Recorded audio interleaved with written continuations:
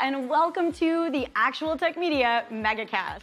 My name is Jess, and I am excited to be here with you all today. But before we jump into our content, I have some basic information to cover with you. Let's kick off our day here today by taking a quick tour of your audience console. And we're going to start with the questions window. Now, if you haven't already said hi, there is a whole audience of cool humans out there, so reach out and give a wave to the other members of the Actual Tech Media community. Also, keep in mind that if you have any tech issues today, a browser refresh is going to fix just about anything. But if those tech gremlins are clinging on, no problem. Just throw a comment in the question section and our crew will be there to help. We also want this to be an informative webinar for you. So throughout today's MegaCast, we hope you'll get engaged and ask all of your burning questions. Not only will we have team members responding to you over live chat, we will also have a dedicated Q&A session at the end of our presentations. And if we do not get to your question during the webinar, don't worry, because the awesome experts that we have here with us today will be following up with you after we wrap.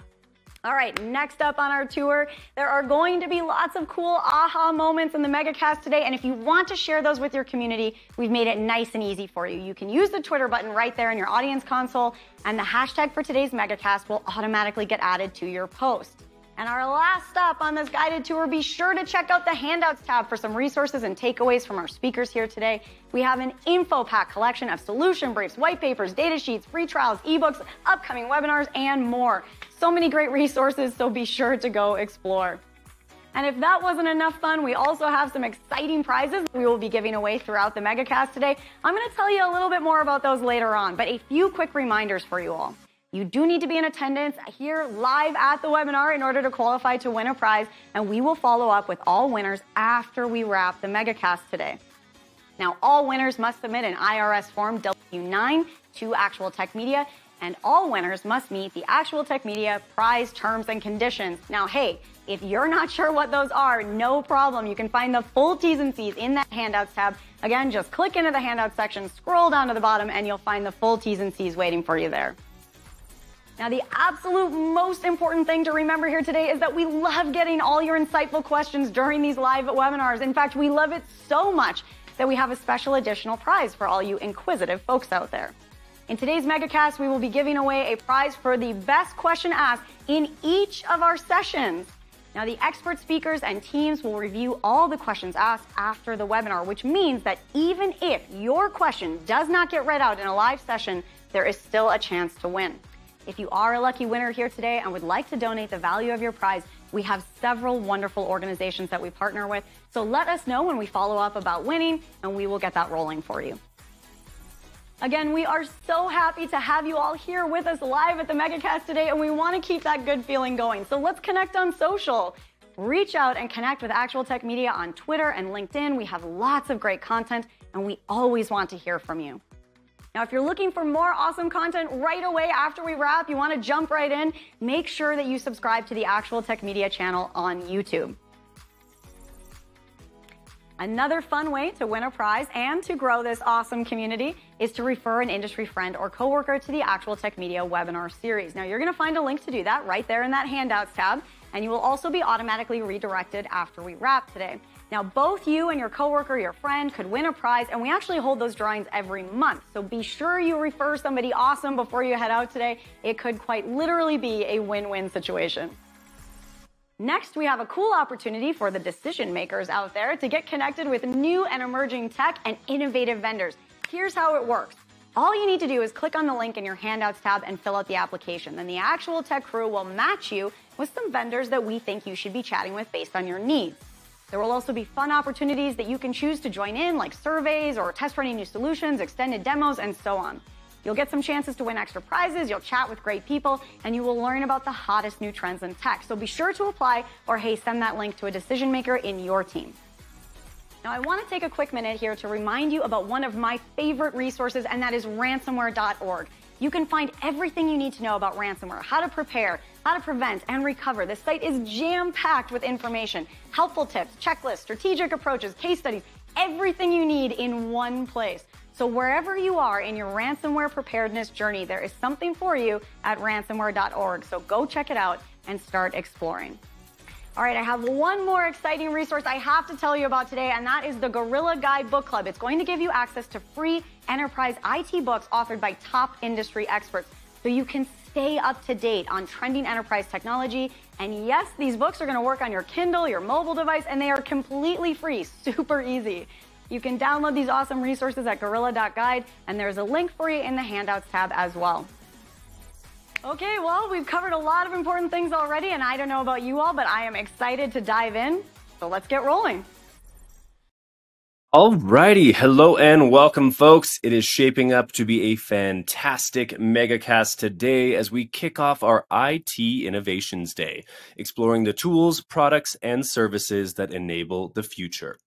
Today, we are going to look at what's on the horizon, peer into the future, if you will, and discuss the tools, products, and services that are shaping the future of technology. If you're like me and you get excited by cutting-edge innovations, well, you came to the right place. Our expert presenters will be sharing what tools they're using and developing in order to transform IT operations, enhance productivity, and drive digital transformation. Together, we'll discover how these emerging technologies can be leveraged to optimize your organization's IT strategy and stay ahead in a competitive market. We have speakers from Couchbase today, Rubrik, Cohesity, and Peer Storage joining, as well as a fantastic keynote from Trevor Pott. I imagine you are all ready and pumped up to begin, and we have a boatload of information to share today, so we will get rolling here with just a few last little bits of info, and then we're going to get our speakers on out here with us. All right, so very quickly, a big welcome from me. My name is Mackenzie Puddesy, and I am a moderator here at Actual Tech Media. And my friends and fellow moderators, Jess Steinbach, Scott Becker, and Keith Ward are here with us on live chat today. And in more exciting news, well, we've got some prizes, and I do mean prizes. Look at this lineup. Today on the MegaCast, you could win one of 3 Apple iPad Pros, and we'll be giving away a $300 Amazon gift card every 30 minutes during today's event. A reminder that you must be present and live with us at the MegaCast to win. And as mentioned in the housekeeping video this morning, you can find the full T's and C's linked in the handouts tab if you have any questions about that. Now, just when you thought that was impressive, I am yet again going to up the ante. Each session today has a $50 Best Question gift card up for grabs. So make sure you are sending in your thoughtful questions and are active in the chat today. In fact, just to make sure you are all alive and awake out there, why don't you find that questions tab now and send your energy and excitement around to your fellow attendees with a big hi, hello, howdy, hola, aloha, bonjour, or any greeting of your choice right now. Now, you may need to expand the questions and handout window to get a better view of that. And you're also going to notice in the handouts tab, there are a bunch of great resources from our presenting teams today. So you may want to grab those early and have them all bookmarked and downloaded for safekeeping, but I will also call those out later in today's webinar.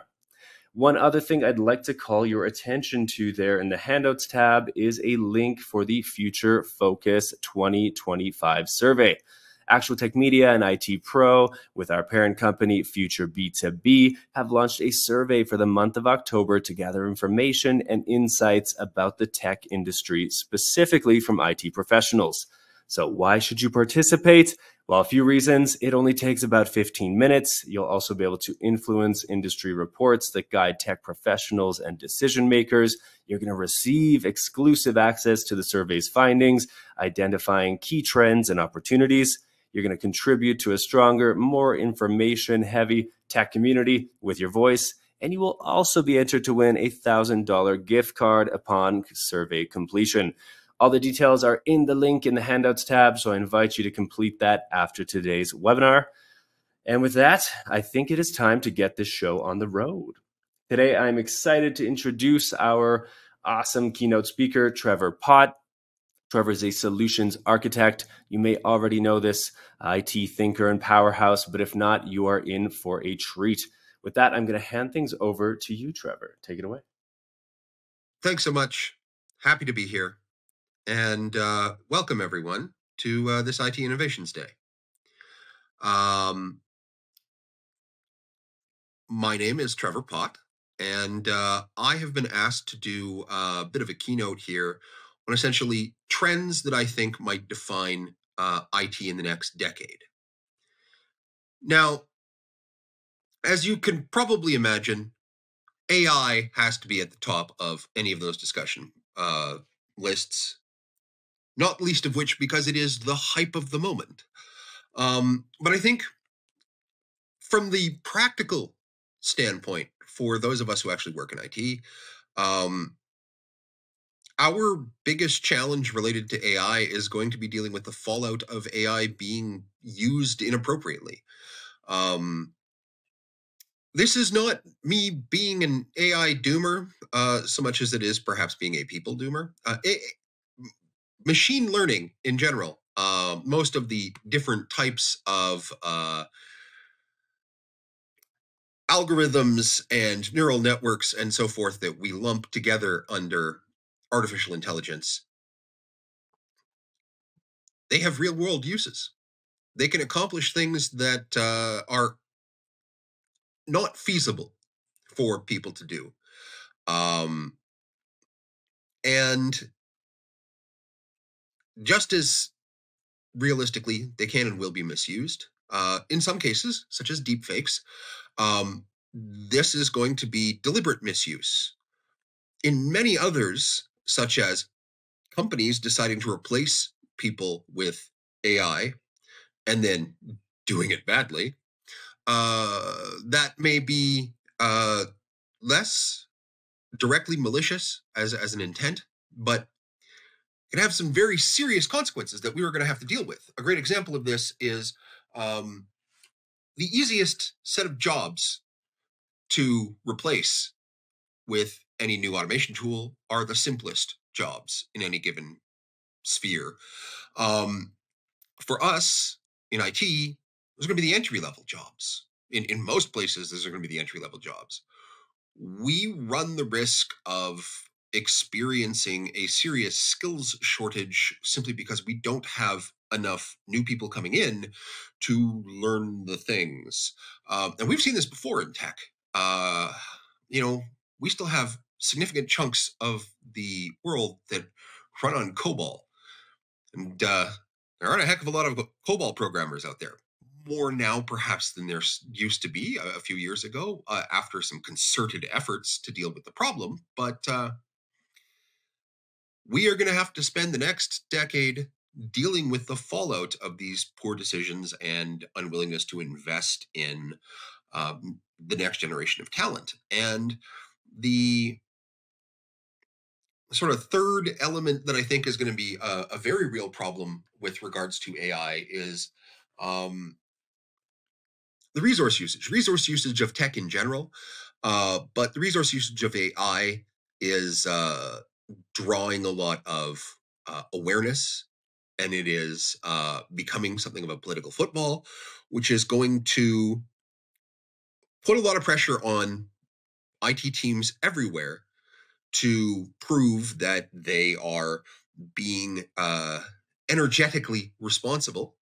And that is going to change into another domain that IT people have to be aware of. Just another set of rules and regulations, another set of spreadsheets to track, but also, a deeper understanding that we're going to have to develop over time. Another trend that I really think is going to impact us over the next decade is the fact that we are making our chips as small as we can.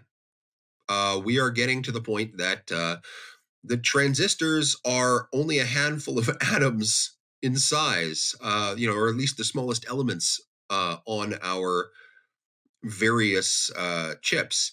And this is going to lead to yet another change in, much in the way that multi-core was a change when we stopped being able to go faster with our existing technology.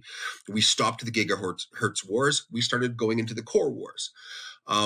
Now we're going to do sort of two things. One, we're probably going to see changes in the underlying semiconductor substrate, so possibly the adoption of things like graphene, in order to be able to push the gigahertz up faster and higher, because that's really the only place we have to play. We can't continue to make the processes smaller. We're already at the minimum number of atoms. And we're also going to start farming out functions. So we're going to have more and more coprocessors. Already we have CPUs and GPUs and NPUs. And I mean, this is really not that big a deal. If you go back in time to like the era of the 386 and 486, you had dedicated sound processors, which now, is mostly done in software. But yeah, I mean, we are going to see a lot more of these coprocessors as we farm as many functions off of those CPUs as possible, in order to allow the CPUs to continue to be perceived as competitive. And linking these, increasingly ridiculously fast chips and these clusters of chips that will make up what we think of as a computer, is going to drive ever more increasing demand for networks and buses, ways to move the bits between chips, ways to move the bits between computers. And I think this is going to lead to a lot of photonics. We're going to start moving bits around even inside our computers, using lasers, as opposed to relying on everything being electrons moving on a copper trace. This may very well affect us in terms of how we are going to have to deal with everything from energy usage inside our systems to how we cool those systems, how maybe even how vulnerable they are to vibration. Every big change in process technology like this leads us to potentially having to deal with new environmental factors, and thus having to think about different ways of design, whether that's software design or even data center design. And I think the next big change is not so much a big change as it is a dramatic escalation of a change that's already underway. 10 years ago, we talked about the Internet of Things until it became, a buzzword that we use every day. And now we're living through it. And we're seeing that everything has an IP address. Absolutely everything has an IP address. And this is actually changing everything about how we have to deal with everything. So, on the one hand, we now, just like we had to, learn to fix printers, and we had to learn to explain phishing to people and smishing to people, now we're going to have to become misinformation experts and explain to people how to find information they can reliably trust, and when to trust or not to trust different AIs, and under what circumstances. We're just going to need to know this because they're going to expect us to know this, just like they expected us to know how to fix a printer or explain what phishing is, et cetera, et cetera, et cetera. As all of this tech becomes more everywhere, more all around us all of the time, it's going to talk to everything. Like everything's going to be talking to everything. And so we're going to see spectrum usage problems, too many radios talking to one another. There's going to be regulations, as we have regulations that cover not just tech, but the various industries that tech is increasingly being built into, and even things like consumer devices. We as IT people are going to be expected to know this, just like, we expect car mechanics to know everything there is about a car, despite the fact that cars are, in many cases, could be viewed as almost more computer or electrical system today than a mechanical system.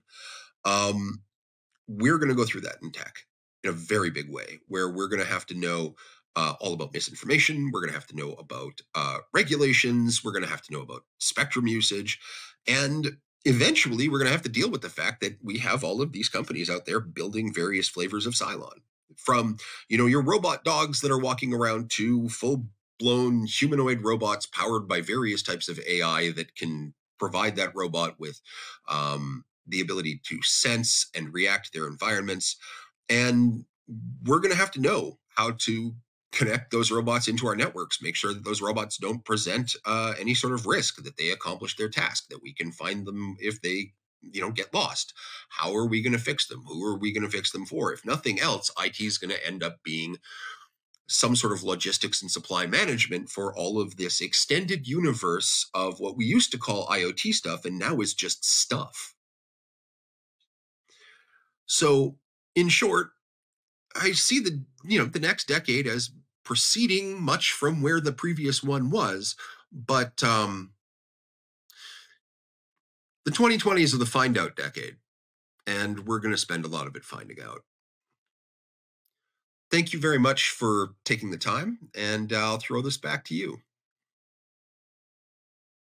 Awesome. Thank you so much, Trevor. I loved that. That really just was visionary in a sense, but also really practical and kind of got into a bit of nitty gritty, which I think everyone here probably appreciates and would agree with.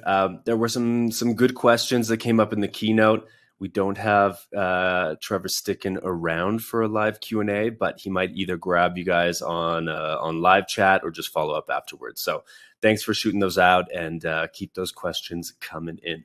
I do have a poll up there, so if anyone out there in the audience hasn't seen it yet, the poll is just asking, what's your time frame for adding new or updating existing IT solutions at your company? So are you looking to make some changes here in the next 6 months? Is this more of a kind of between now and end of year project, 6 to 12, 12 to 14, kind of 1 to 2 years out? Or maybe you're just not sure. You're keeping yourself ahead of the game, doing some research, seeing what's on the horizon, and then you're going to make some decisions or request some budgets or whatever you need to do to make those implementations happen. All right, with that, I am going to leave the poll up for just a second more, and then I have our first presenter coming on out here with us. It is my absolute pleasure to have the team from Couchbase here with us in the house. We've got the awesome Tyler Mitchell, who is the Senior Product Marketing Manager over at Couchbase. And a little reminder, we are going to be doing a Q&A with Tyler, so keep those questions coming in. You may also get a $50 gift card. Again, it may literally pay to be active and engaged, but please do send in thoughtful questions, as there'll be plenty of opportunities today. And with that, Tyler, I am going to kick things over to you. Are you ready? Sounds good. Thanks very much. I appreciate that. And I know I was taking notes from Trevor's talk as well, so hope I'll tie some of that in for folks. All right. Let's get into what our perspective on how to get your enterprise ready for the innovations coming in the future, especially around AI innovation. And we're calling it getting future ready. There's a lot of stuff going on today that's pretty exciting, but we're also building stuff for tomorrow, right? And that's a little bit tied into what Trevor's talking about. How do you plan for the future, and how do you plan for it to be kind of responsibly used, but also accurate? Oh yeah, and also efficient, and also resource management efficient, etc. Oh, and we might want to be able to develop on it and manage it as an IT resource effectively. So there's a lot of competing challenges here. But first, I want to start off by a pretty high level conversation about why I will be talking about the specific architectural challenges around cloud-based databases. The idea of moving to cloud obviously is nothing new, and a significant amount of people's workflows and IT infrastructure is now hosted in the cloud.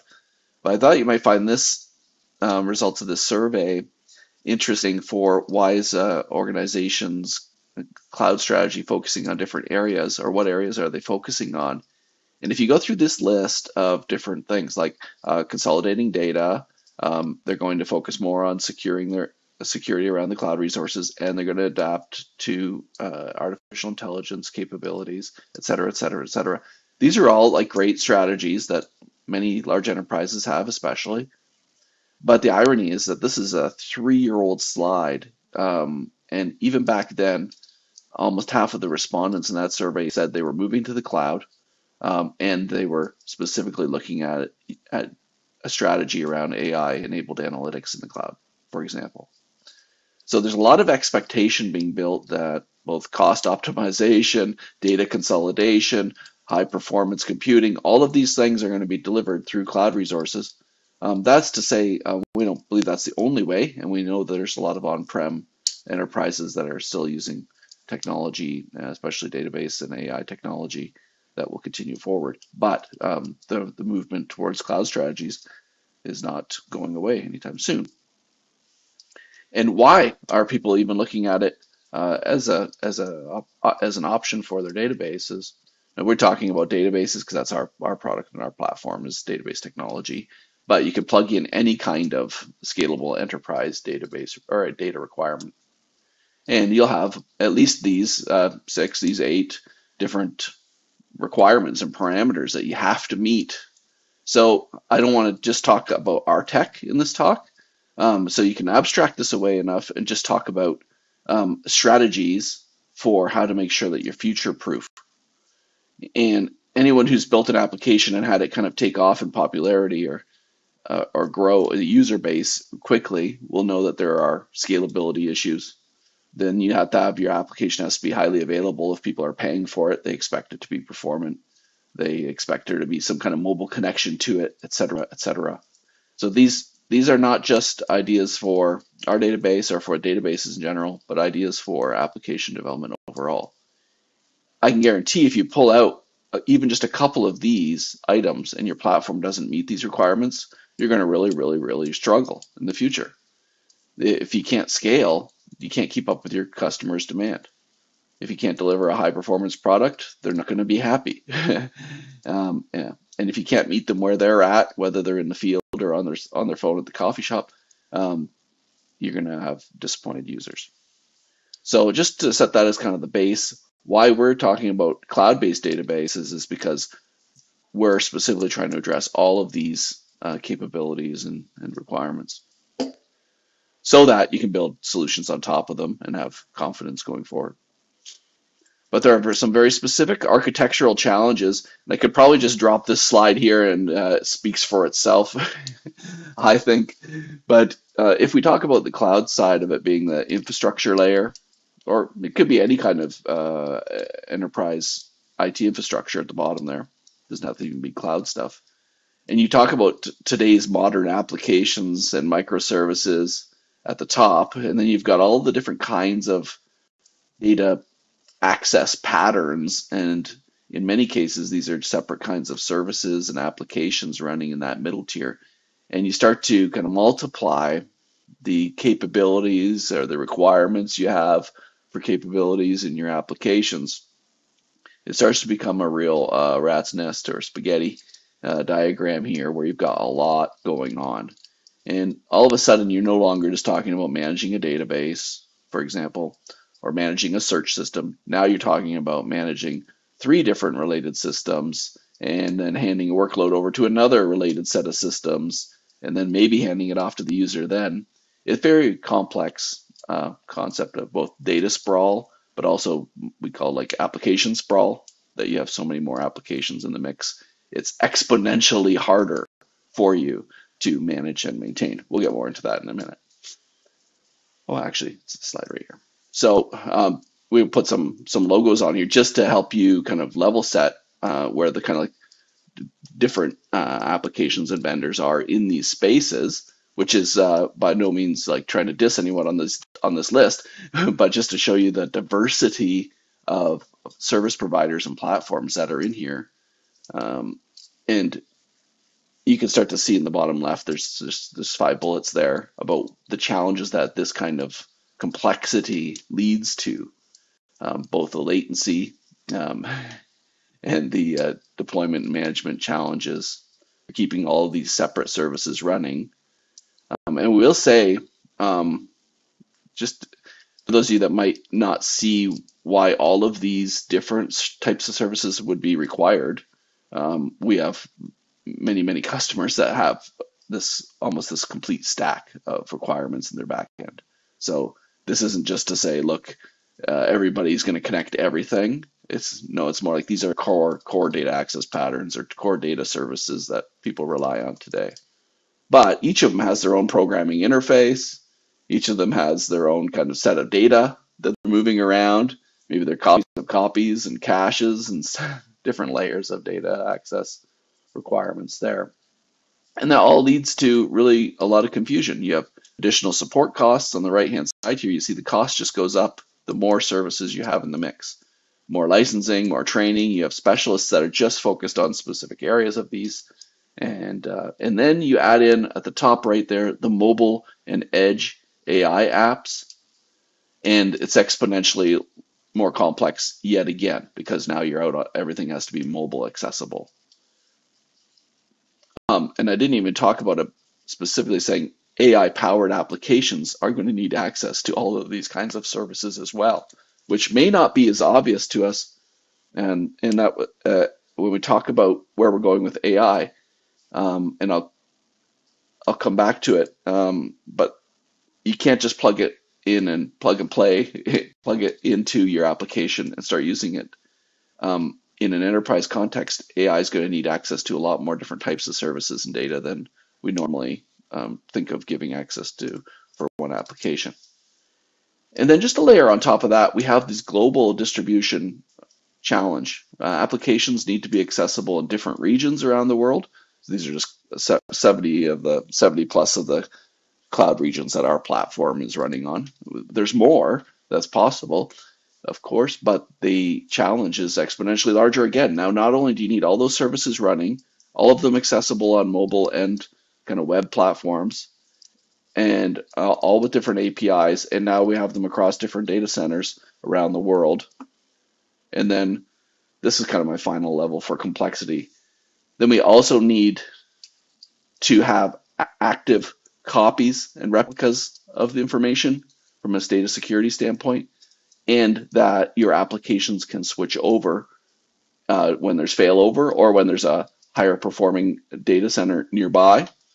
And the mobile application needs to be able to access the fastest, lowest latency connection to your backend as possible.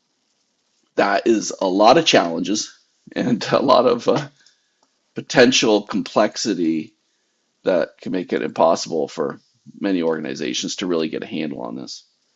So we summarize up our platform in this way, but as you can see, these are pretty much generic concepts. We start at the bottom with our architectural side, so it could be an on-premise database, it could be a cloud offering, but either way, it's an enterprise-grade deployment with enterprise-grade security on top of it, and then what we call the performance foundation. And again, if you start pulling out pieces from here, even if this is your own customized platform that you're building, if you pull out any of these pieces, you're going to have a real challenge. I won't go through each of them because they're pretty deep dive on these, but for example, if you don't have a cluster map available for your applications won't know where in the cluster to go and get access to the most performant piece of data. Or if you don't have an integrated cache, you're going to be building another cache on top of stuff, and then you're going to have this whole synchronization and update challenge. If you remove the ACID transactions, then you don't have that reliability of tracking transactions over time. So the performance foundation is essential, and until you get that nailed down, your next higher levels are really going to struggle, especially as we add in that AI complexity, which we barely talked about.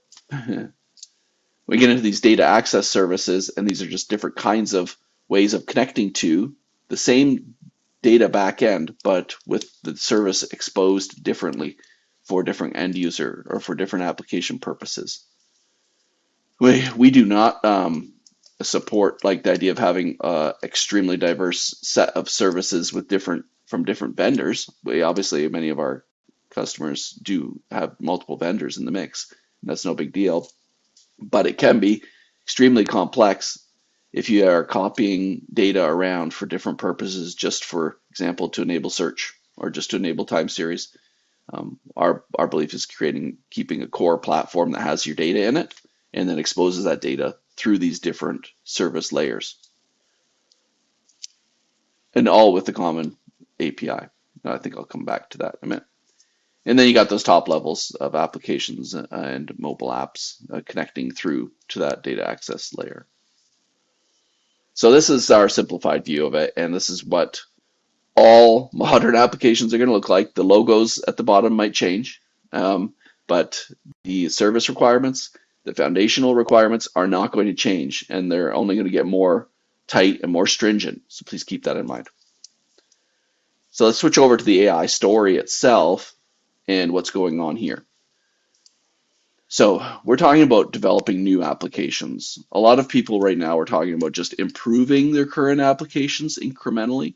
You're probably working on a project that's to mix in a little AI into the batter here and make it available in the existing apps. But it's really that new application design that's going to be a challenge going forward.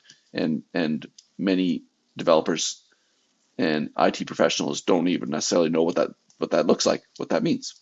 And we're just starting to scratch the surface on that. But we do know these things. It's extremely focused on the end user. When we start talking about chatbots, it was pretty cool to see that, yeah, like Copilot and code gen type things are pretty powerful and exciting for developer side. But all the other interaction and generative AI techniques really are for that end user to get answers to questions, to have conversations about data and things like that. But we know AI empowered applications are going to be everywhere. They're going to have to be responsive with low latency, which is a big deal because currently they're not always low latency, and they have to have understand the context that the user's coming to them with. It can't be that they have to describe their problems in detail over and over and over every time they need information, or that they have to fit just kind of one use pattern. That needs to be aware of the user and their intricacies. So we call it hyper personalization. Is going to be important because that really reflects the kind of the accuracy. When we talk about responsible use of AI, Trevor was mentioning, hyper personalization is actually going to be important, because if we don't have an accurate view of information that's been personalized by your accurate data that you actually trust, then you don't have a really solid AI foundation. So just to talk through a couple of really generic use cases that we've seen already, that you've probably seen. If you haven't, look, here's some terms, and that the headings on here are the terms you can go and search for. But you've got the chatbots and applications with chat enabled in them. And then you have with RAG built into them, which allows you to extend beyond, say, ChatGPT's corpus of knowledge. You could add in the ability to check against data in your own database using the RAG techniques. That's RAG. Look that up. And then obviously, copywriters and people writing content are generating text from, compiling and collating large volumes of data into little succinct summaries, and AI has been really helpful with that. And then we get into more of a searching capability. We call it hybrid search, semantic search, vector search. You'll hear all these different terms. We'll come back to what hybrid search means in a few minutes. But the idea of searching for things that are similar, it's a similarity search really, and finding things that are, whether they're visually similar, they're textually similar, they sound the same. Those are the real game changers for understanding the context and semantics in an AI query. And then we barely scratching the surface in terms of data analysis and finding anomalies and understanding, giving AI power to really find trends and things like that. We've mostly been talking about the generative AI side in the industry. But there's two big issues that are coming up, and they're being addressed, but it's going to take time for people to develop the trust in both of these areas. But sharing proprietary and sensitive data, the RAG technique makes it so you can add, instead of having to build a custom model, which can be extremely challenging, you can add on to that model and give it a little more context for your own corporate data. So if you're not already doing that and you're only relying on somebody else's model to educate your knowledge base, then you need to be getting into RAG. So there's some solutions for that. And then also just how data can hallucinate in an AI model can be very challenging to address. But again, if you're using vector search capabilities, you could actually go and find similarity search on your own database. And this is all built into Couchbase's platform. You can go in and do a vector-based search today and get back the documents that match your or are most similar to your question or your query. And then that reduces you can check that against any response that the AI had and make sure that it's not hallucinating. So being able to search your own data is pretty powerful and important. I know I'm running probably a little short on time here, but I've only got a few more slides. The major architectural issues that we've seen are definitely coming forth that are going to not go away anytime soon is first of all, the diversity of data. While we use JSON as the primary data format for communicating with AI, getting data in and out of AI. We do know that obviously there's different binary sources of data and things that get encoded and embedded into AI systems, but JSON really is foundational for AI apps. They also need to be knowledgeable. AI apps need to be knowledgeable about both your operational and your analytical data sets. It can't just be like, oh, we're building on a data set from 3 months ago. It needs to know what's going on in the business today to really give you real-time insights. Latency and complexity, those kind of speak for themselves. And then the edge and how it's involved. So mobile apps and IoT apps, etc., that are on the edge devices really need to are really where the data is going to be consumed and produced. So that's our summary at the bottom there. AI-based applications need a scalable, distributed, high-performance, multi-model data platform. And that kind of sums up our data, or our platform offering. So where are we at in this phased kind of AI application modernization free-for-all today? So we've kind of moved from through the curve of adoption here. We've got we've got existing applications being enhanced, but we know that there's going to be new applications we haven't even dreamed of that are going to become very powerful and important. If you really want to provide, okay, this is a side note for those looking for a leg up in their work and in their industries. It's the new applications that are really going to change things around. If you can come up with new applications that take advantage of all of these different kinds of data access patterns, different kinds of services, you will shine in the future.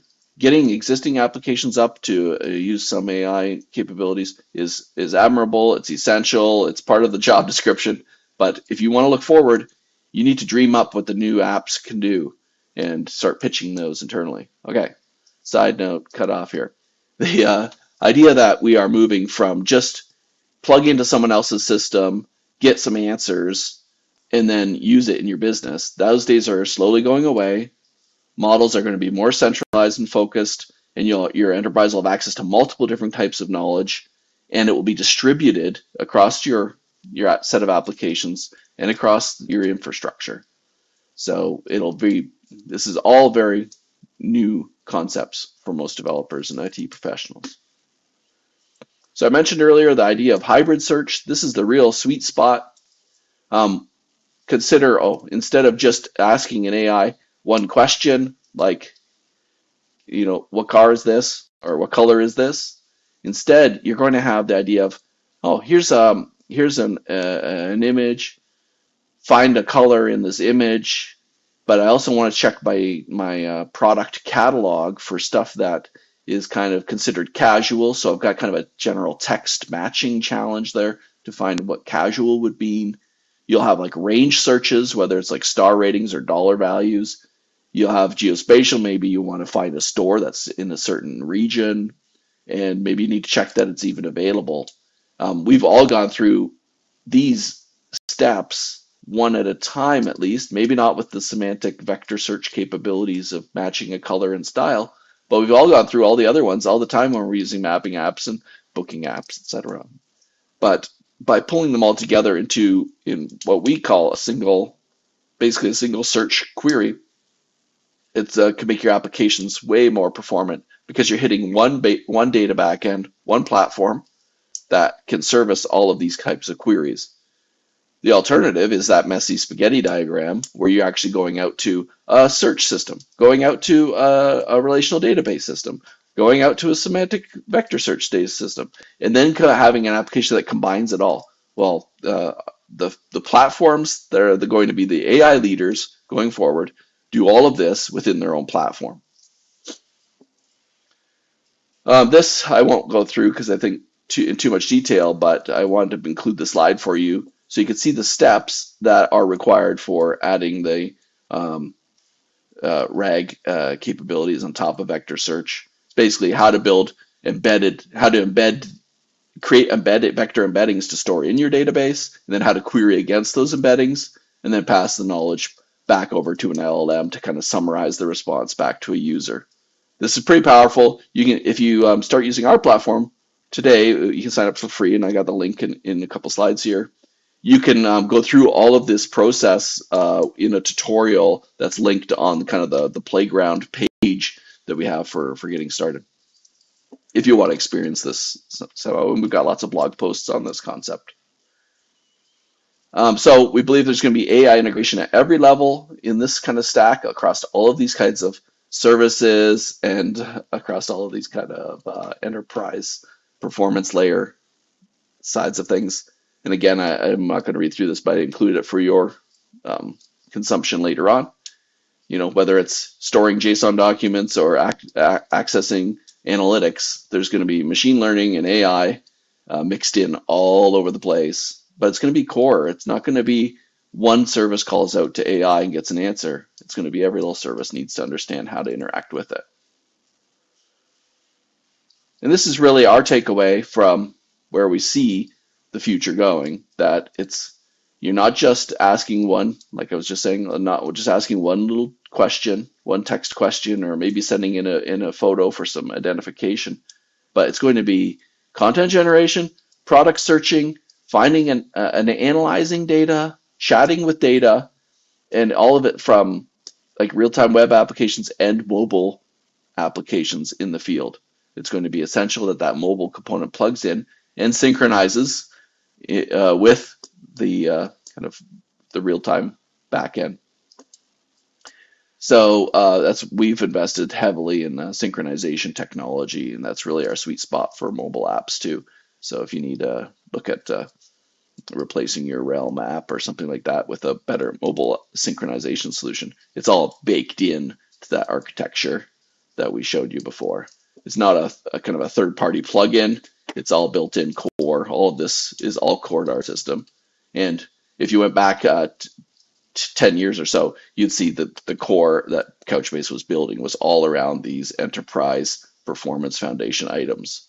And now that those are done, the service layer at the top is just growing and becoming more powerful.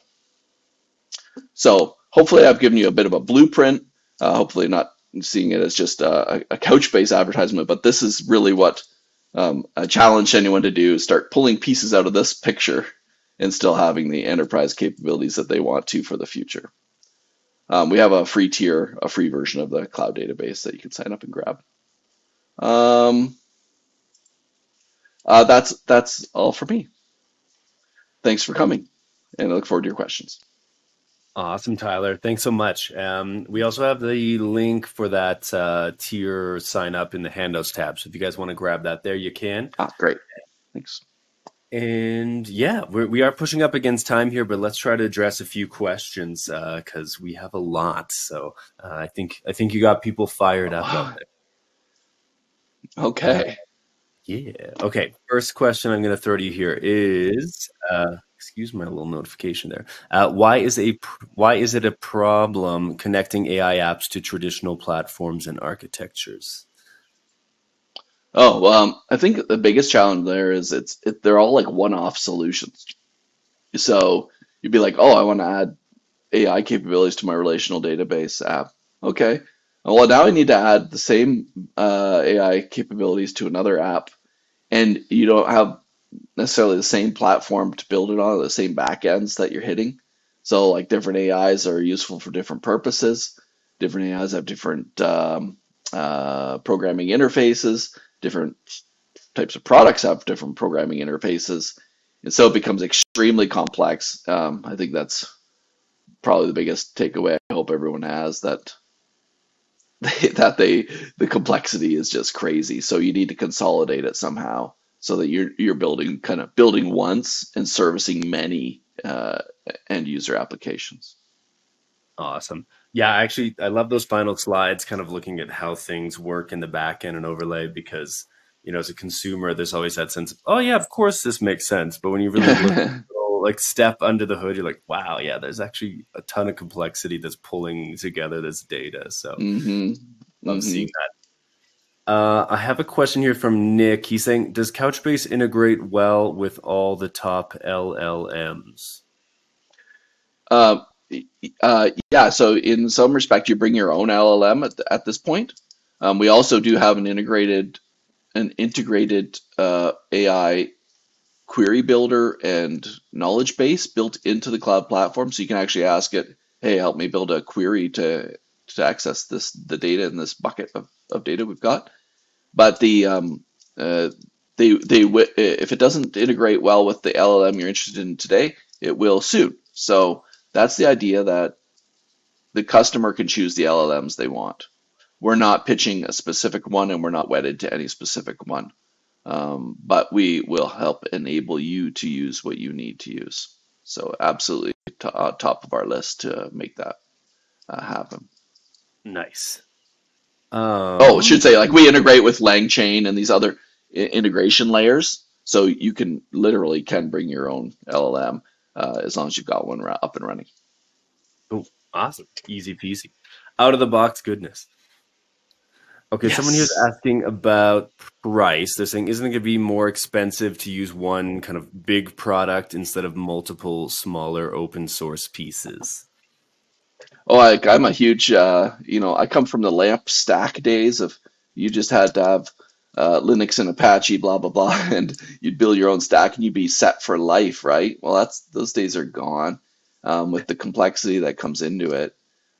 Really what you're getting for, when you look at it in terms of value, that it's kind of pre-built and ready to go. You drop your data in and then you get your data out. You can get it out through a relational query using a SQL, or you can get it out using a text-based search, or you can do a document retrieval with an ID. It's all it's cohesive, and that saves a lot of time and money. You learn one programming interface.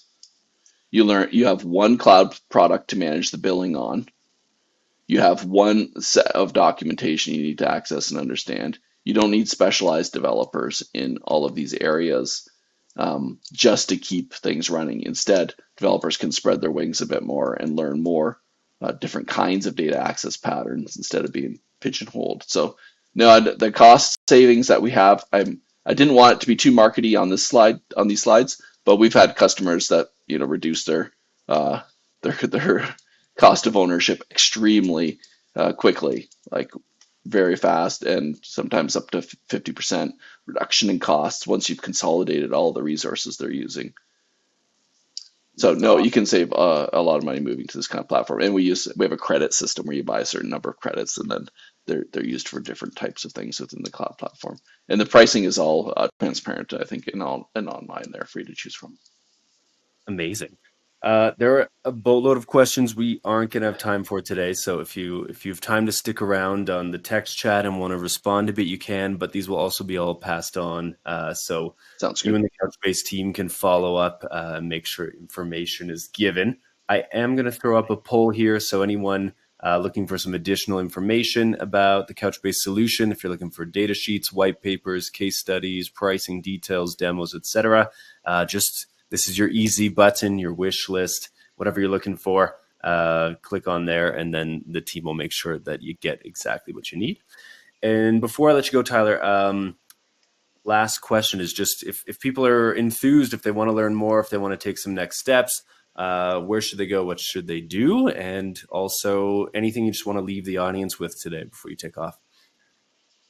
Yeah, sure. We recently just launched what we are calling our free tier database. So it's literally the free online database service. And we used to have a free trial, and a lot of companies have free trials, but this one is available. It's a smaller capacity and only a single node or a smaller number of nodes. But you should get that and use it today for free, and it's going to be there for you forever. And you could drop to the blog, the Couchbase blog, and you'll see a whole ton of like in-depth tutorials on getting started with stuff like this. So hopefully you'll be set with a bunch of different AI ideas so you can propel your own career forward and solve enterprise problems at the same time. That sounds great. Awesome. Well, thank you so much for being here. I appreciate it, and great presentation. Thank you so much. A pleasure. Alrighty, everyone. If you haven't, again, just quickly, this is your last kind of 30 seconds or so to enter that poll. Also, if you do want to check out that free trial or the tier sign up, that's in the handouts tab. And again, we've got a bunch of great resources in the handouts tab there. So don't sleep on it. And then I also have our first prize to give away. So our first prize is a $300 Amazon gift card. And again, you do need to be live and present here on today's webinar to win. And with that, drum roll on your desk or your counter or your car dashboard, wherever you are today. And this one is going out to Kyle Howerton from Washington. Huge congrats to you, Kyle. And we'll be reaching out after today's webinar, letting you know how you can claim that prize as well. And with that, let's keep things zipping along. Our next presenting team here are our friends at Rubrik. If you've been on some MegaCasts before, you may recognize the Rubrik team. But today we have got the amazing Seema Kathuria. She's the Senior Product Marketing Manager of Security at Rubrik. And she's going to be talking to us here about what they've been cooking up and what they have on the horizon. So Seema, I'm kicking this over to you. Take it away. Thank you. And I'm Seema Kathuria. I'm a Senior Product Marketing Manager at Rubrik. Today, I'll be sharing with you how you can simplify data security with automation. Here's the agenda. I'll talk about Rubrik, what the company does, what we're known for, and cyber resilience, the importance of cyber resilience as you think about your cybersecurity strategy. Rubrik's data context and how it can be used across your existing tools as well as from the Rubrik platform itself to provide very important visibility into data and data security postures. And finally, we're going to dive deeper into simplifying data security with automation, be it directly from Rubrik as well as other tools in your portfolio. So who is Rubrik and how can Rubrik help me? Maybe the best way to answer that question first is explaining what we don't do, what Rubrik doesn't do, which is prevention. We don't prevent anything. Yet you might ask, how can you be a security company if you're not preventing threats?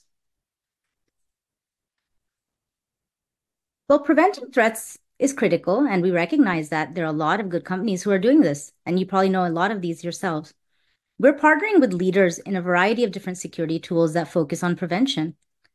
But when it comes to cybersecurity, there's a critical gap that continues to exist, protecting and securing the data that lives inside of different places, be it on-premises data centers, be it the cloud, be it SaaS applications. Ensuring your data is defensible at all times and that your business is cyber resilient is a really important consideration. Why is it really critical? Why is it important to think about cyber resilience?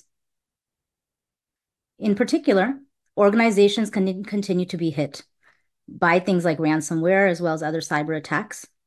And it's not a failure of prevention firms. In fact, if anything, we should assume breaches will happen, and they continue to happen and impact organizations across a variety of industries.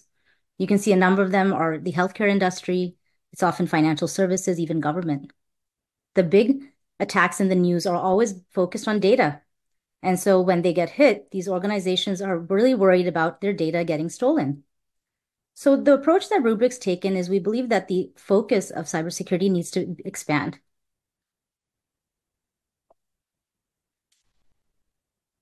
And that is where Rubrik comes in. We provide this particular value of delivering complete cyber resilience.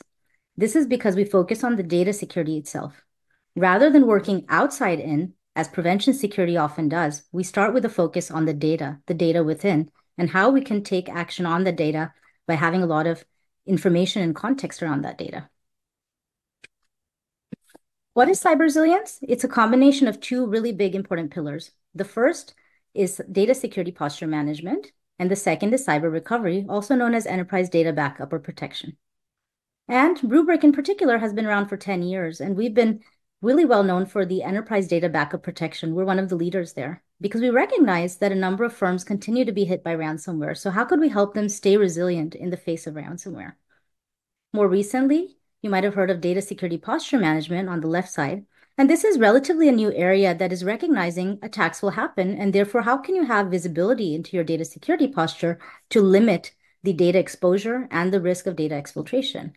So combined, data security posture management, or DSPM, and cyber recovery can help you really achieve more comprehensive cyber resilience. And Rubrik Security Cloud is our platform that enables this cyber resilience. If you look at the Gartner, which is one of the big analysts in security, Gartner Magic Quadrant has given us the designation as leader. So Rubrik's been a leader in the Magic Quadrant report for the past 4 years, in particular for our enterprise data backup and recovery capabilities. We provide immutable enterprise backup. It's the best in the industry. Immutable data backup essentially means that you have a copy of data that cannot be changed, deleted, or overwritten until a specific time has passed. Immutable data backups are protected, unchangeable, and encrypted. This will help ensure data is secure, be it a situation of a natural disaster, a human disaster, or initiated event, ransomware from any kind of malicious actors, as well as other cyber threats. You want to make sure your data is protected no matter what kind of event happens. And that's where immutable backups come in. You need to think of backup as a key part of your cybersecurity strategy and architecture. It's the ultimate insurance. And there are a number of things that Rubrik has innovated over the last 10 years that we've been in this market to make sure that you feel like we can be a trusted vendor to make sure we're securing your data in a very strong immutable backup. With that data backup, it's a great place to get data context. Now that we know about your data, in this form, we can put that data into getting insight out of that data to work for you. So in the remaining part of the session, we'll talk about how you're able to take a lot of these insights, knowing where your data is stored, where it's located. What kind of data do you have? Is it sensitive data? And if so, how can you classify that data? How can you make sure that only those who need access should have access at a specific time and place, and where they should be revoked access? So there's this dynamic of having access to data and whether that data access should change over time, and has it changed over time? All that visibility is available. We also have to understand how data can be changing in terms of location, maybe the way that it's being used in terms of compliance. So there are a number of variety of dynamic things that are happening that in some cases are in the organization's control, and in other cases they have to comply with. Let's think about next then how we can actually leverage this data context to simplify data security using automation. Automation that can be available either natively through Rubrik or through your other tools that you may be using today that enable that automation and taking action on threats. And that's where we also come in because we can integrate with a number of those solutions. Let's first dive into data context from a recovery point of view. We talked about the fact that ransomware can happen and how can you recover more quickly and in a safe place with it. We will talk about the fact that Rubrik Cyber Recovery here allows you to surgically and rapidly recover applications, files, or objects while actually avoiding malware reinfection. Importantly, attackers are not only encrypting your data, oftentimes they're actually really trying to reinfect even your backup data. And that's where we come in by understanding that attacks are evolving from a one-time thing to even being multifaceted. So we can help you restore your business operations by going back to a safe recovery point with your data. And as your data set is evolving, as you have more data come in to your backup, we can actually go ahead and understand the changes in the data backup and just add more of that data backup over time and saving you time and cost, really minimizing that need to go in manually and check for changes in that, how much backup data, at what point in time did you have to back up the new data. We can take care of that for you seamlessly. The other way to use our data context is to monitor for threats using Rubrik Threat Monitoring. It will automatically identify indicators of compromise, also known as IOCs, based on the latest threat intelligence. And this threat intelligence can be then fed into the Rubrik threat feed. There's two things. The hashes and the Yara rules are going to come from different contributors. In one of the cases, the contributor is Rubrik's own information security team, which is wonderful because you get to leverage the same threat intel that we're using to protect our own selves when we're looking at our own data. And the other intel can also come from our Rubrik Zero Labs, which is shown on the left. This is our own internal threat research team that is continuously monitoring for what is happening with different sensitive data across different sets of data for our own company as well as other companies that we're protecting. We can also get data from third parties. Maybe you have certain threat intel sources that you want to be able to consume. You can tell us about them, and we can also work with our own partners to leverage threat intelligence. We will also make sure no matter where that threat intelligence comes from open source, third party, our own teams, we're going to vet it to make sure that the quality of the intelligence is very high. We want to also make sure that threat intelligence is relevant, that the threats are relevant to the critical infrastructure environments we're helping to protect. Once that threat intelligence has been vetted, it's downloaded by threat monitoring at a set time interval. And as new threat intel comes in, a threat hunt can get kicked off automatically and go out and search for specific threats based on the hashes and Yara rules. And that's really important. You want to make sure that you are continuously looking for any match and notified either by email or checking your own Rubrik's data threat analytics dashboard for the latest threat intel. You can also drill down via our dashboard to see where that threat was located, what hash or Yara rule had been matched, and find attributes associated with the hash or Yara for more background information. This could assist you in potentially kicking off other threat hunts through our Rubrik threat hunting feature, or via third-party tools like SIMs or EDRs. You could even quarantine the threat from within threat monitoring. So that's another big benefit, is actually trying to isolate that particular threat until you can go ahead and contain it. Essentially, threat monitoring is a turnkey solution that will help you detect and protect the organization from threats. The intelligence is automatically downloaded. The threat hunts based off this threat intelligence are also automatic. And if threats are found, you're notified about them. And any attributes associated to the threat can be shared whenever possible, making it really a simple solution. Next, consider having data context for detection of anomalous behavior to determine the scope of a cyber attack. This is where Rubrik anomaly detection comes in. It's a comprehensive approach to ransomware remediation. So imagine a situation that you have a ransomware attack. How are you going to remediate quickly? Rubrik can help.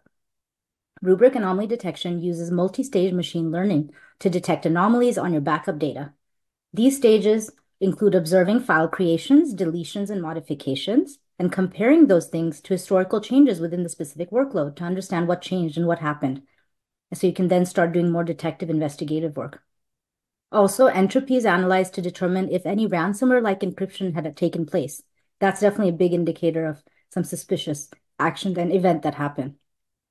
And finally, if it is possible, we could even identify the specific ransomware strain, giving you even more insight when you go back and do your investigation to be able to see what kind of action can be taken, what point in time to investigate that particular ransomware type.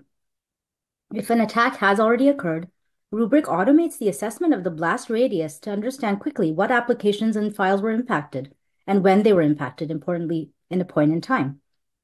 This eliminates the intensive manual labor that's required, like bringing up a virtual machine copy, manually comparing and scrubbing for changes, which could take weeks, if not months also in some cases. Anomaly detection can help. It gets really granular, down to the folder and file level, so you know exactly what was impacted and could have to be recovered from your backups. And unlike other solutions in the market, Rubrik can even detect encryption of VMs, such as the popular VMware ESXi hypervisor. And this is really important because malicious actors are increasingly targeting virtualization infrastructure today. And these attacks could take down systems that are running on virtual infrastructure, including even security tools that run on virtual infrastructure. So it's really important to have this visibility and ability to detect these kinds of things where your VMs in particular become vulnerable to attack and encryption. And because your data is not available in read or write mode, it cannot be overwritten. This refers to our file system immutability. One-click recoveries can be leveraged to revert back to the most clean, recent version, whether using instant recovery, live mount, or even file-level recovery operations. You can rest assured that you can recover back to a clean, safe point as quickly as possible. Another use case for data context is being able to use data context to automatically discover and classify your sensitive data. This is the part of when we lean into the data security posture management piece, we start thinking about how can I discover my sensitive data? How do I know what kind of sensitive data I have? We can automate that for you. We can locate and discover that data across on-premises data centers, cloud, and SaaS environments. This means that you don't have to really put any manual efforts into understanding where the sensitive data is and then where you can go ahead and find that data and then take some action on it. We can provide visibility into known as well as unknown shadow data in the cloud, scanning your environment even without any intervention from the team, so making it really simple and easy. You can really focus that way on what's important to your business. We can even scan new data assets as they are brought on board into those environments. We can even find changes to existing data assets and then make sure that they've been labeled properly. And one of the more recent innovations is we're integrating with the Microsoft Information Protection labeling so that we'll be able to do even more enrichment of that labeling mechanism. So really enriching some of your existing DLP and MIP solutions. In addition to data discovery and classification, you also have to think about what else you need to look for when you're looking at the data security posture itself to reduce the risk of data theft upfront, or hopefully ahead of an attack. For one, We will help you eliminate unnecessary data. Think about redundant data, stale data you no longer need as a business. It's completely something that you can forego. You don't need it anymore. If you can do that, that's going to help you reduce your attack surface. So by locating that for you, you can actually take an action on that data and reduce your overall footprint. You could even lower your cloud spend on data backup because you're no longer going to save any of this extra data that's no longer needed in your cloud. Now you can focus your security efforts on just the data that you care about. The second benefit is we'll help you limit access to sensitive data by identifying your most risky users. In some cases, these could be your C-level leadership folks that might have access to some, that undisclosed information of the companies, maybe in forthcoming press release. It could be data that is of your own personal users. It could be PII data. You want to understand who are the most risky users and what kind of sensitive data they have in the organization based on how they're accessing that data. Are they touching data they shouldn't be? You can use this information to proactively implement least privileged access, which is a very critical way for you to reduce the data exposure. And third, we will continuously assess data posture, identifying and enabling you to remediate data security violations that put your sensitive data at risk of exposure and exfiltration, because it's not a one-time thing. Data is not going to stay still. Users won't stay still. You want to continuously be monitoring for any new and upcoming risks to the data. And finally, we'll monitor and alert you to anomalous and suspicious data access and activity as soon as possible. That way you can quickly contain security incidents and minimize the financial, business, and regulatory impact it could have on your organization. One of the more recent capabilities we've also added from an action standpoint is being able to take action on key insights that we've gleaned within our Rubrik Cloud on users, their activity on sensitive data, and permissions. Say you have an IT service team that you want to go ahead and take some action on this insight that Rubrik is providing on user access to data. We can actually go ahead and enable that through our new integration with ServiceNow ticketing system. The first step of this is being able to have Rubrik identify any new instance of data accessed by a specific identity or user. The second is the Rubrik admin will go in to the Rubrik Security Cloud UI and file a ticket. And they're kicking off that ticket process for ServiceNow. And then within the last stages are the third and final steps to manage and track those tickets across time for the status and follow up on the corrective action you want to take against that particular identity. Maybe you want to revoke access at this time for that particular data set from that identity. Well, with this IT service ticket management system, you'll be able to take that action. So we're really happy that this is something that our customers of ServiceNow can start taking advantage of. And when you look at the final piece, which I mentioned earlier, is we recognize our customers are using a lot of different security tools already, and we can help them make them even more powerful. With information Rubrik has to understand organizations' data, knowing what's happening on the production data and what we're backing up from that production system, we can give you that better context to existing security tools to make security teams more aware and efficient. For one, Rubrik will provide information about your sensitive data to your data loss prevention tools, for example, to prevent data exfiltration. Say that certain data set, think of the analogy of having all your diamonds in a certain safe and locker, but you have less valuable jewelry in another locker. Well, we can distinguish between the most sensitive data and less sensitive data and nuance that and give you that kind of granularity of data context so you can take the appropriate action with your DLP tools. Another level of context is we'll provide user intelligence for your identity and access management or IAM tools also to that infrastructure. This is to help detect compromised accounts. Maybe there's an account that is all of a sudden having a behavior where they shouldn't be touching certain kind of sensitive data. And we realize that there's this kind of behavior that's happening that does not indicate that this user is behaving in the way they should. We are suspecting it's a compromised account. We can send that kind of context over the IAM tool to then take an action, maybe resetting that person's password or other credentials in order for them to get back in business and not go through that whole compromised situation anymore.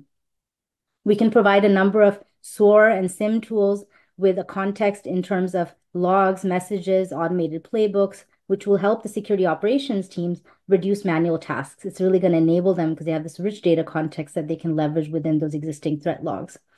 Rubrik can provide data to your other solutions, your network security, cloud security, as well as other zero trust or ZTNA solutions to better protect your data. We are uniquely in a position with the backups that we have to provide this rich context to those solutions. And finally, if you today have endpoint detection response, XDR solutions and tools, we will help you by providing that context to help triage and reduce the mean time to response by, again, working alongside with that tool and providing that data context to them. And if you want to know what vendors we work with, we're more than welcome to look at our website. We started working with a number of vendors, including CrowdStrike, having integration with them.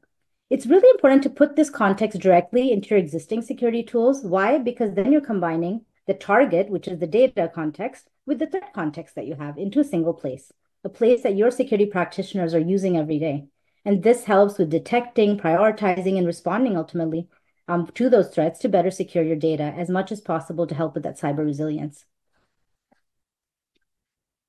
And of course, last but not least, I wanted to talk to you about how we can really enrich and make life easier for the backup admin, for the security admin, by offering this generative AI companion that we call Ruby from Rubrik. After we make data context easy to consume, understanding and acting on it through this Ruby powerful tool will enable customers to quickly perform the most complex tasks. It's a very new capability that we've really invested in because we recognize that organizations are looking for strong cyber resilience and they want more and more help where they don't have enough people that they can necessarily find nor afford. So it's important to be able to use this assistive technology to really enable this. A large part of the strong cyber resilience is about rapid recovery from cyber attacks. So that is the first use case. So Rubrik will help you do that by working within the same security cloud from Rubrik UI. And the skills will be helping you through a specific workflow while providing all the necessary context right at your fingertips. It will help you guide and help the customers through the recovery process after a cyber attack happens. And it's built on Microsoft Azure's OpenAI technology and been trained on our own Rubrik's internal knowledge and expertise. So you don't need to train it as a customer. It's not going to use any customer data, so there's not that privacy concern. But what I'm sharing with you today is the first use case of Ruby, and there'll be more to come as we equip Ruby with more skills over time, in addition to this post-attack recovery, as a practical, ever-evolving solution to help you strengthen your cyber resilience.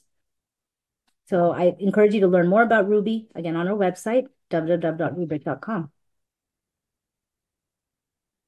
So as I move towards our summary for today, we're a company that is all about protecting data at its very core. And in the Rubrik Security Cloud, it's enabling you to achieve very high cyber resilience through a combination of strong data security posture management and our market-leading cyber recovery solution, so that you have a single place to go, the Rubrik Security Cloud, to be able to manage that data over time, understand how the data security posture is changing over time, which users are accessing that sensitive data, and then being able to use all of that great data context in your existing tools as well as within Rubrik. And if you're thinking, well, why is cyber resilience as important as, or if not, more, is in terms of preventing threats? I'm already preventing threats with a lot of the tools I have. Is that not enough? Well, the reality is successful attacks can happen. And in that case, you want to minimize the damage, absorb the hit, and recover quickly. These are three big outcomes. Now, with Rubrik, you will know what you're protecting. You'll know what data you have. You can reduce your data exposure and your data theft risk with DSPM. You can monitor the data directly for threats through a number of the capabilities like threat monitoring that we talked about, being able to threat hunt on specific indicators of compromise and be in a much more proactive state.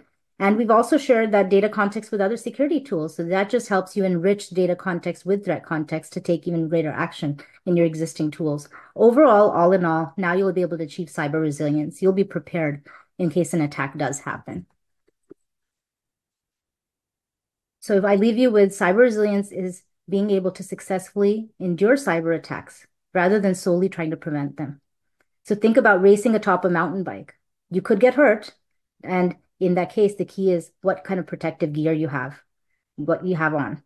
And if and when you crash, can you just dust off and continue the race? Well, that's the goal.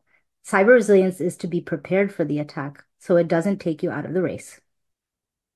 Thank you.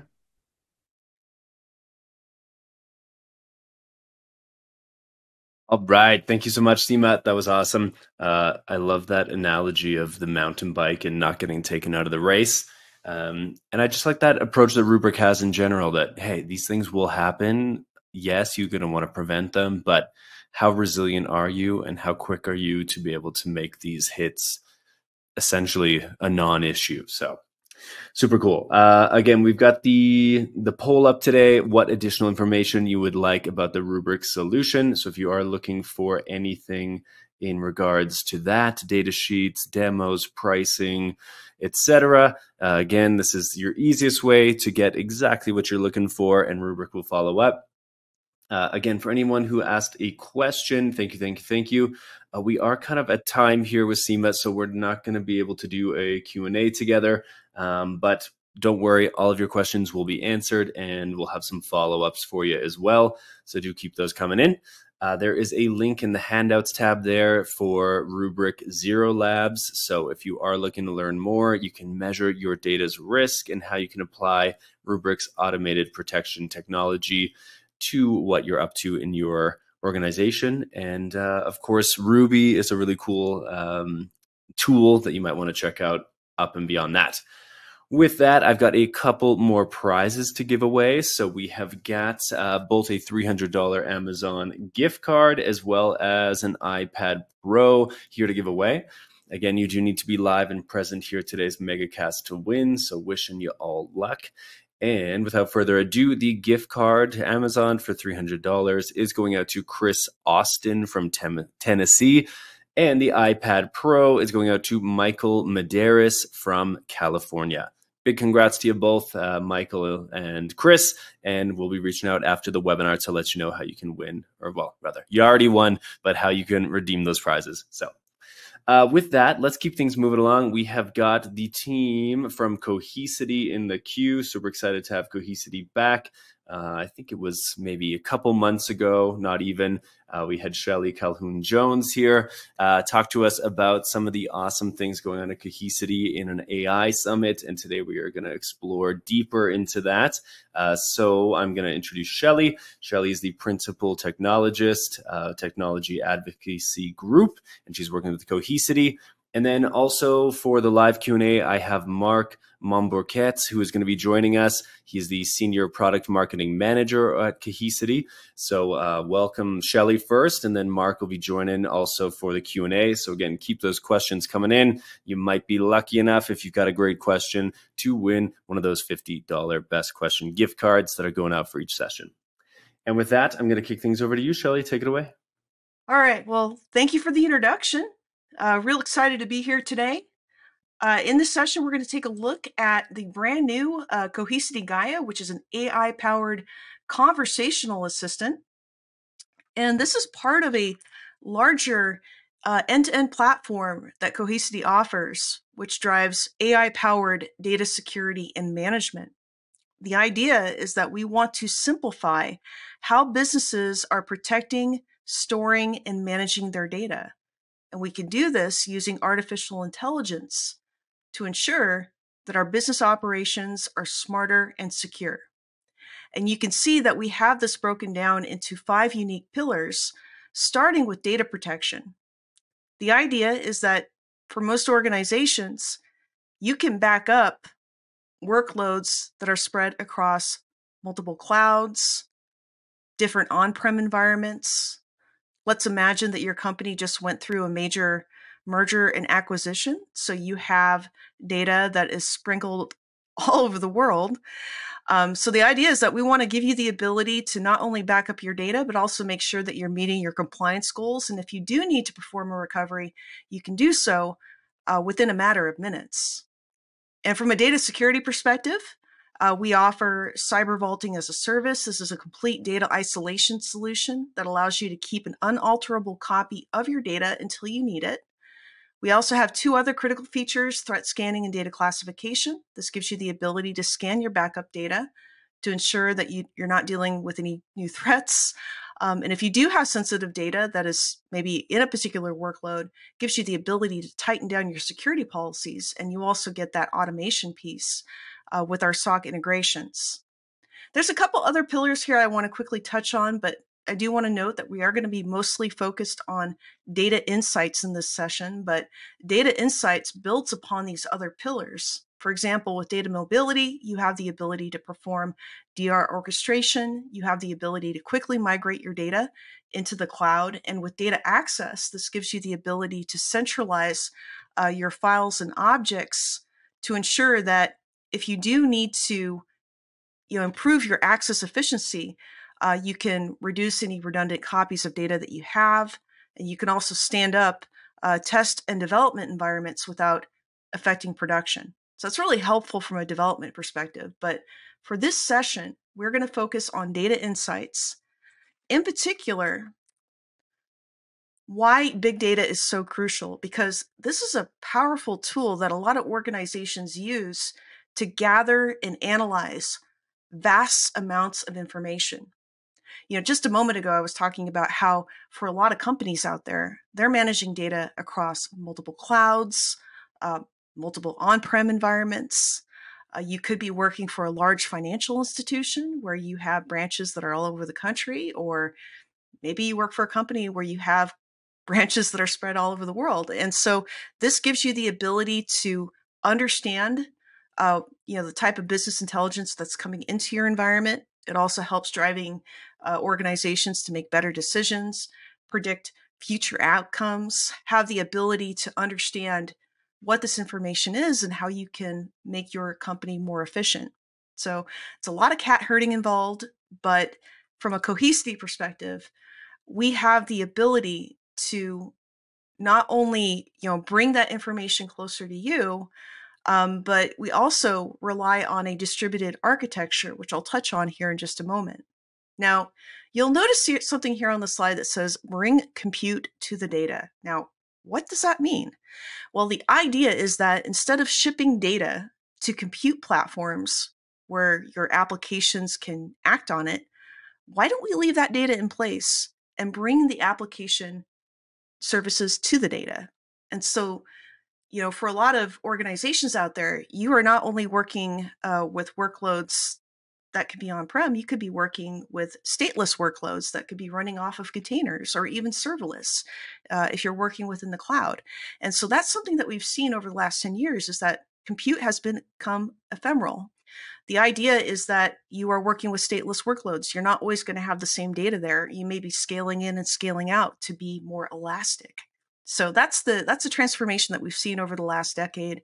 And with big data, it's even more important that you're not trying to gather this information off of your production data.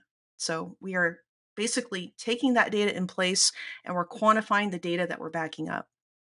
And Cohesity uses this distributed architecture approach. It basically ensures that you have scalability, reliability, efficiency within your data management. And so that means that you can handle large amounts of data across different loads, different locations, while you're able to handle that performance and reliability. Now, when we say API-rich extensibility, what that means is that you can integrate into our APIs with your own in-house tools, or you can take advantage of our many different API integrations, which you can leverage within our Data Security Alliance. And you also have responsible access to the data, which means that the platform enables users to secure their access.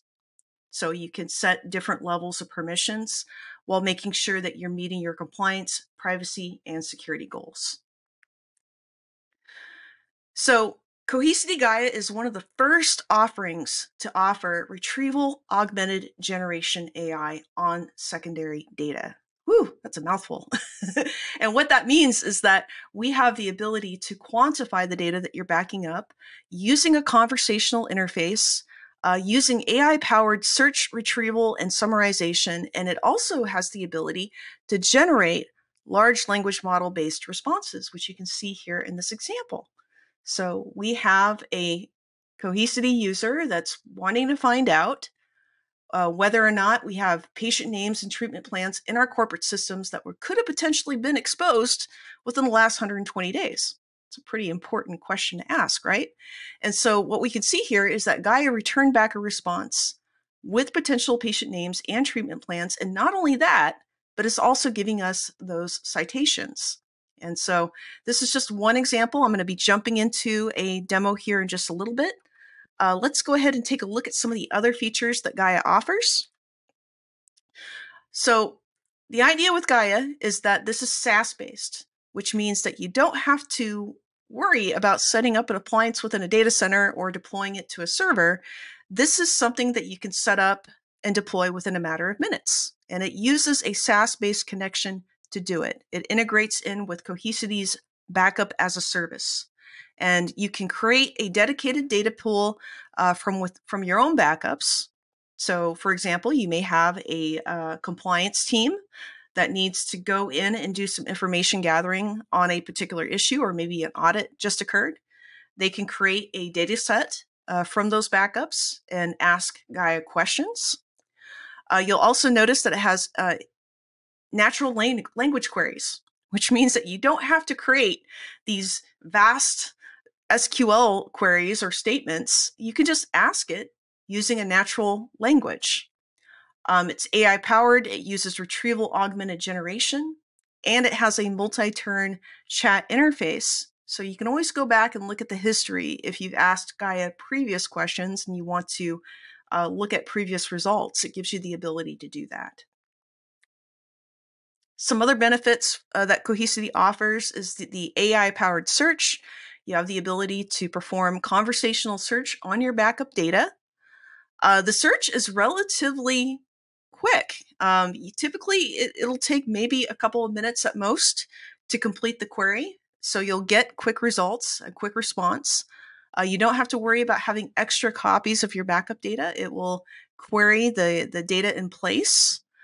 You can also see where the answers were fetched if you need citations or if you need to go and recover a particular document with more information of the topic that you're looking for. It's context aware, so it performs a semantic search, and it does not search the internet for answers. It is strictly focused on your backup data.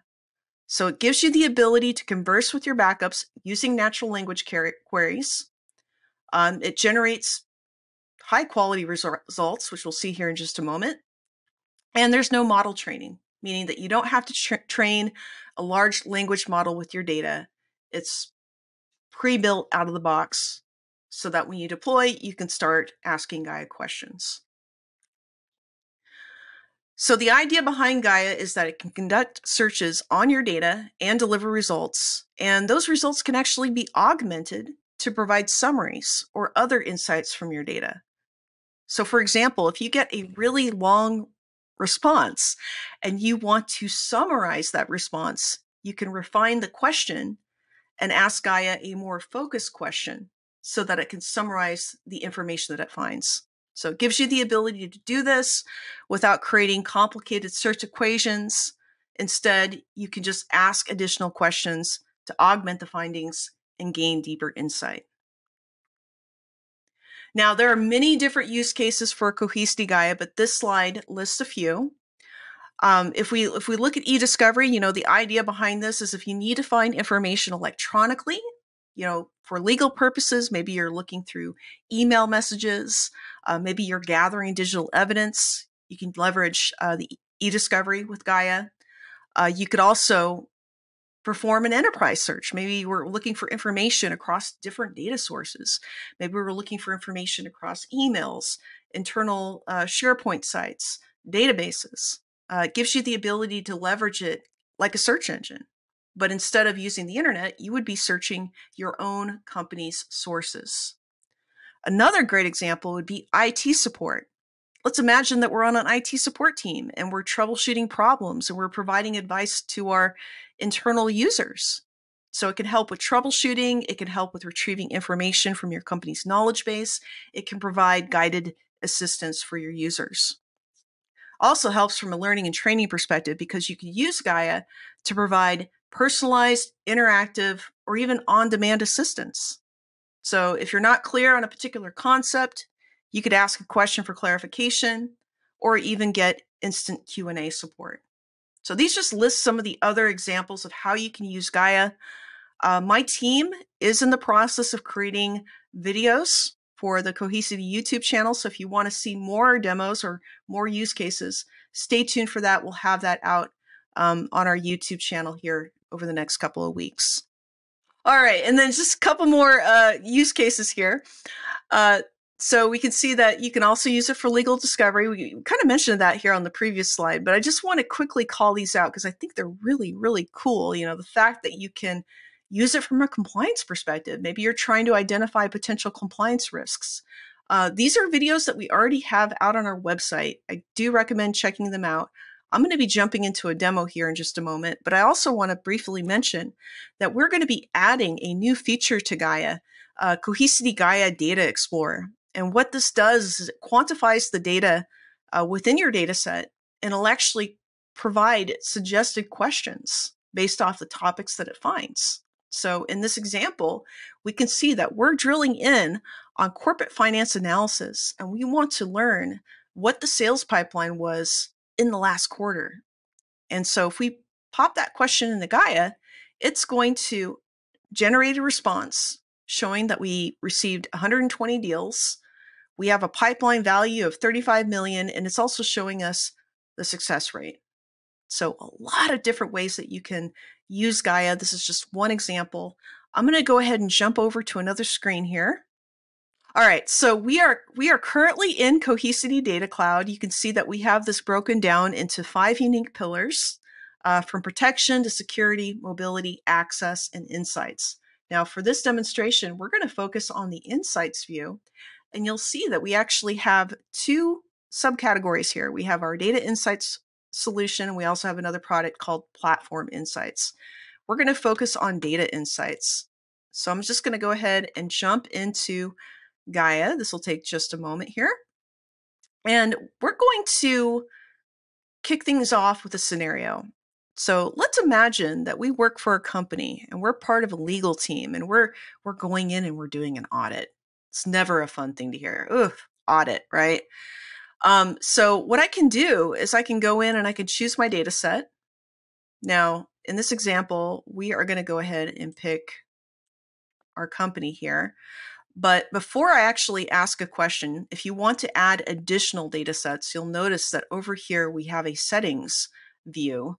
And what this means is that we can create different data sets based off of our backup data for different applications. We can also create additional data sets up here at the top. So let's go ahead and return back to the chat view, and I'm going to choose my data set. And we're going to ask our first question.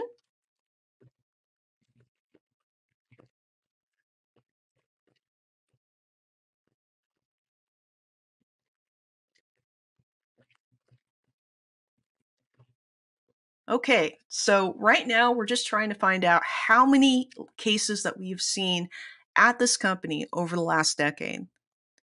Now, this is going to take a moment or two, because what it's doing right now is it's parsing our backup data and looking for any potential correlation right now. And it does this using OpenAI.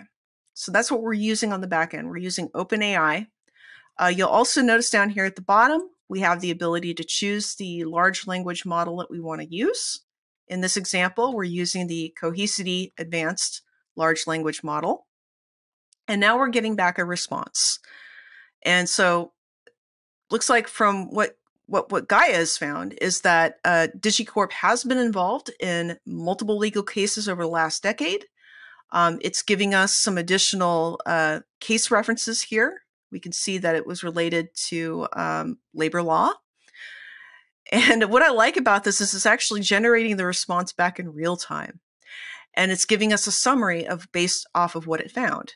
So we can see that we had some state law-based tort claims. It looks like we were seen within the federal courts. It's giving us some additional statistics here. And in just a moment, once it completes generating the response, we'll actually get some citations, which is really cool. So you'll actually have the ability to go and download the documents that it found this information within. And so we can see that we had 2,061 paid cases. We had some additional numbers here, and then we have our source references. So if I wanted to, I could go and download these source references if I wanted to learn more. But just imagine, like, if you had to go and do this manually, it could take days, if not weeks, to go and canvas information, for this type of data. So really interesting that you have the ability to do this just using a conversational type interface. Now let's drill down a little bit further. Let's find out what types of cases actually were in active litigation.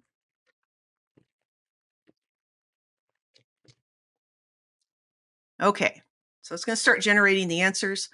While it's running, I do want to also call out that you do have the ability to like or say a particular response is off target.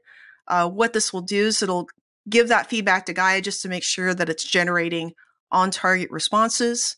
You can also, gather more information. You can even go out to this link here, Mastering the Art of Asking Questions, if you want to learn more about creating your own questions for Gaia. But right now it's drilling down even further in the data set, looking for information so we can get more information on cases that remain in active litigation. So I'll go ahead and click like for right now. Just tell Gaia that was a good response. And then looks like we did receive back a response here. And it looks like it's actually breaking it down into different categories. So we have cases of industry-wide significance. We have issues with the same taxpayer. We have some cases with insufficient information and some additional issues that it found. Looks like some of these cases were pretty visible to the public here. Oh my goodness. All right. So it looks like we did have some legal issues with some of the cases that were within active litigation. Let's go ahead and find out more information here. Oop.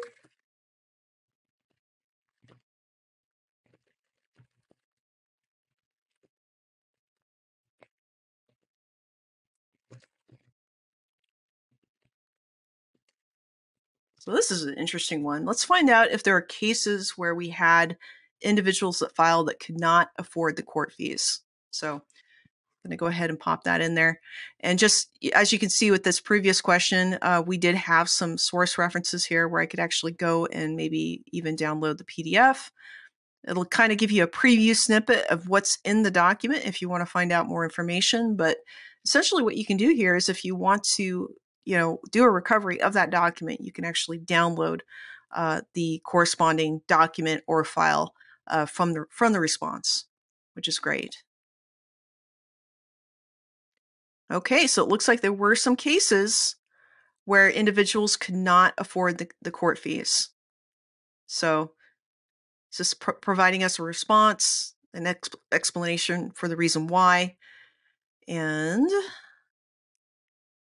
it's also giving us some additional information related to federal law, which is kind of interesting. Okay, so I'm just going to ask it one more question here and then we'll wrap up the demo.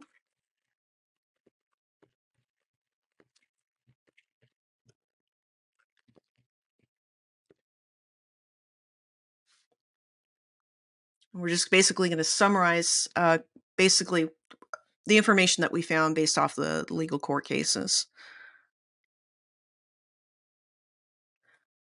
Okay. And so while it's generating those answers, I do want to mention, if you want to learn more about Gaia, we do have a landing page on cohesity.com.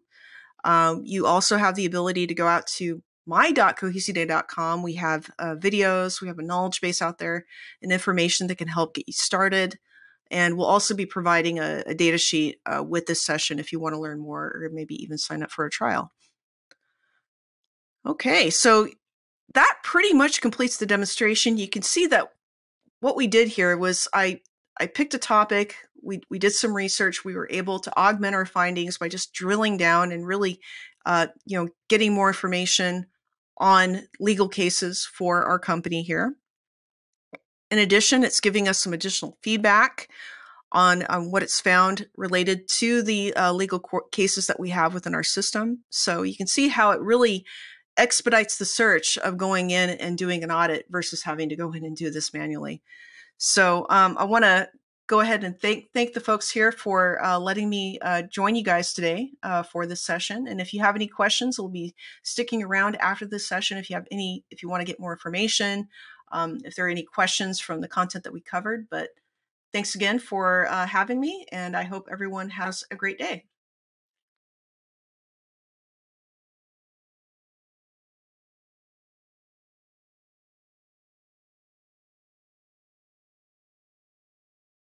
Thank you so much, Shelley. Sorry, everyone. My mic was not unmuted yet. That was great. Honestly, I love looking at Gaia under the hood, and I'm just astounded by how much you guys can do already with this product. So Super, super cool. We have a special poll here. So the poll's asking, would you like to meet with your Cohesity sales representative to know more about our solutions? Check all that apply. So you've got a couple things there if you're interested in natural language Gen AI with Cohesity Gaia, modern backup and recovery with Data Protect, cyber vaulting and recovery with Fort Knox, super awesome name, threat protection and data classification with DataHawk, protecting your M365 data with BAS, or not at this time. With that, we've got a lot of questions, and we've got Mark here waiting in the wings. So, Mark, I'm going to bring you on out. Are you ready to field a few questions from the audience here? Sure, lay it on me. All right, excellent. Okay, so question number 1 that I've got in the queue. This is from Paul. He's wondering, what are some examples of real-world challenges that Cohesity Gaia helps address? That's an interesting one. So, Cohesity Gaia is focusing in on really that enterprise search and retrieval kind of function, right? And so, in our surveys, we find out that like the typical worker, office worker, is really spending about 30% of their time looking, searching, finding documents so they can go and do their job. That finding and searching function is really time consuming. So what we find is that Cohesity Gaia really applies to any of us that are going through documents trying to find histories and what have you. From a more specific kind of vertical, anyone who has to do like legal discoveries or compliance checks, it's really extremely valuable. Healthcare is a great one. I'm going to physical therapy for my back, and I talk about how Gaia could help out the GM at the physical therapist on figuring out how many uh, uh, patients come in with back procedures that need to be done, and what's the average length of the time that they spend in physical therapy, and maybe even going into some of the billing practices. All of that information lives in our data that we back up. So what we're doing with Gaia is really utilizing those backups in a very non-destructive way, and being adding that Gen AI engine to be able to extract the knowledge that's hidden in that data. That's awesome. I'm just so excited about this tool. I have a follow-up question. You were mentioning this about, say, like a healthcare practitioner, but one of the questions here from the audience was about different use cases. Can you give a few more use cases that Gaia could be used for? Yeah, I mean, one of the ones that we see, I'll use legal because that's another one, right? You have an employee who leaves the company and goes to a competitor. Did they take any documents with them? Did they share that stuff out? So the way that you would have to do that manually would be creating these Boolean expressions and go in and search through emails and data logs and different pieces of data that lives within your network. What we're able to do now, and our legal team internally uses it, is that they basically kind of point it at the repository of the backed up data, and then they go in and they can actually use natural language questions. So instead of creating a Boolean expression that goes on for 10 or 15 pages, we're able to go in and ask a simple question using common language, and then it's semantically able to go out and find that data. So when it goes out and finds that data, it's actually also going to create a summary of its findings. And what we've done on top of that is actually made it possible to recite where that data came from, so you can judge for yourself whether or not the answer is accurate, and then be able to actually retrieve that data. So if you did find an email that needed more investigation, it's going to pull it up and you'd be able to retrieve it right then and there. That's incredible. Awesome. Yeah, I just think people are going to be able to like supercharge their own databases now. This sense that, we all as companies and organizations tend to collect a lot of data, but we don't always know where it lives and how to really take what we need out of it until we're like, oh, we need this audit or we have this thing. But Or even when you come onto a new project. I came on last year, and there was a host of things that were done before I got there. What's the easiest way of getting that brain dump?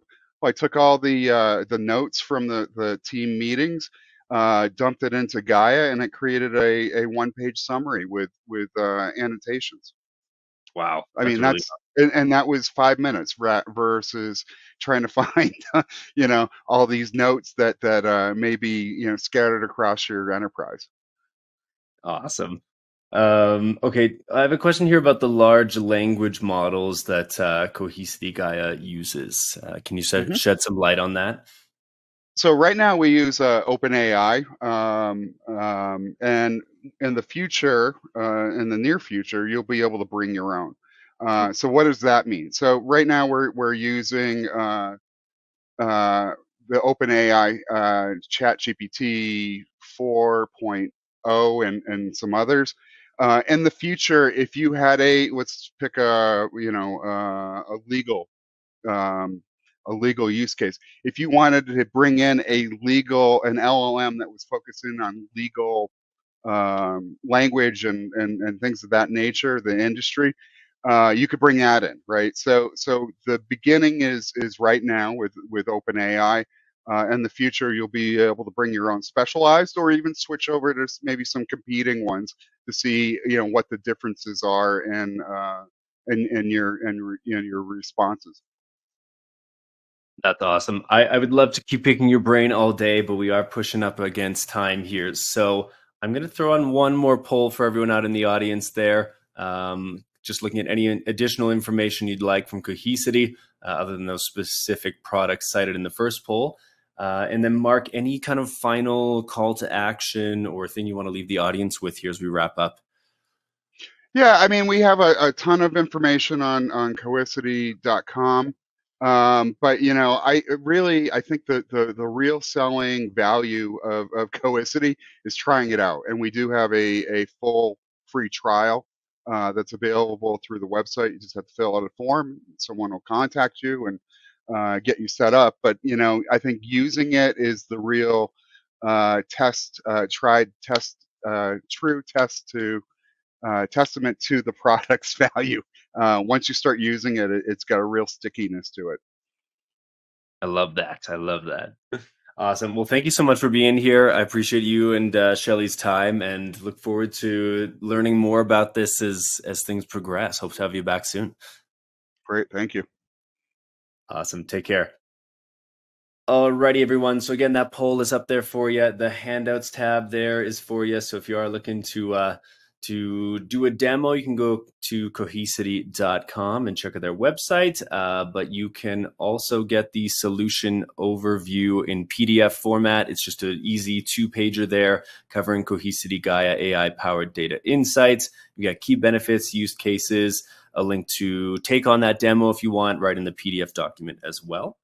It's also time to give away a couple more prizes. So we've got our third $300 Amazon gift card here and the second iPad Pro to give away. Once again, you do need to be live and present here at the MegaCast to win.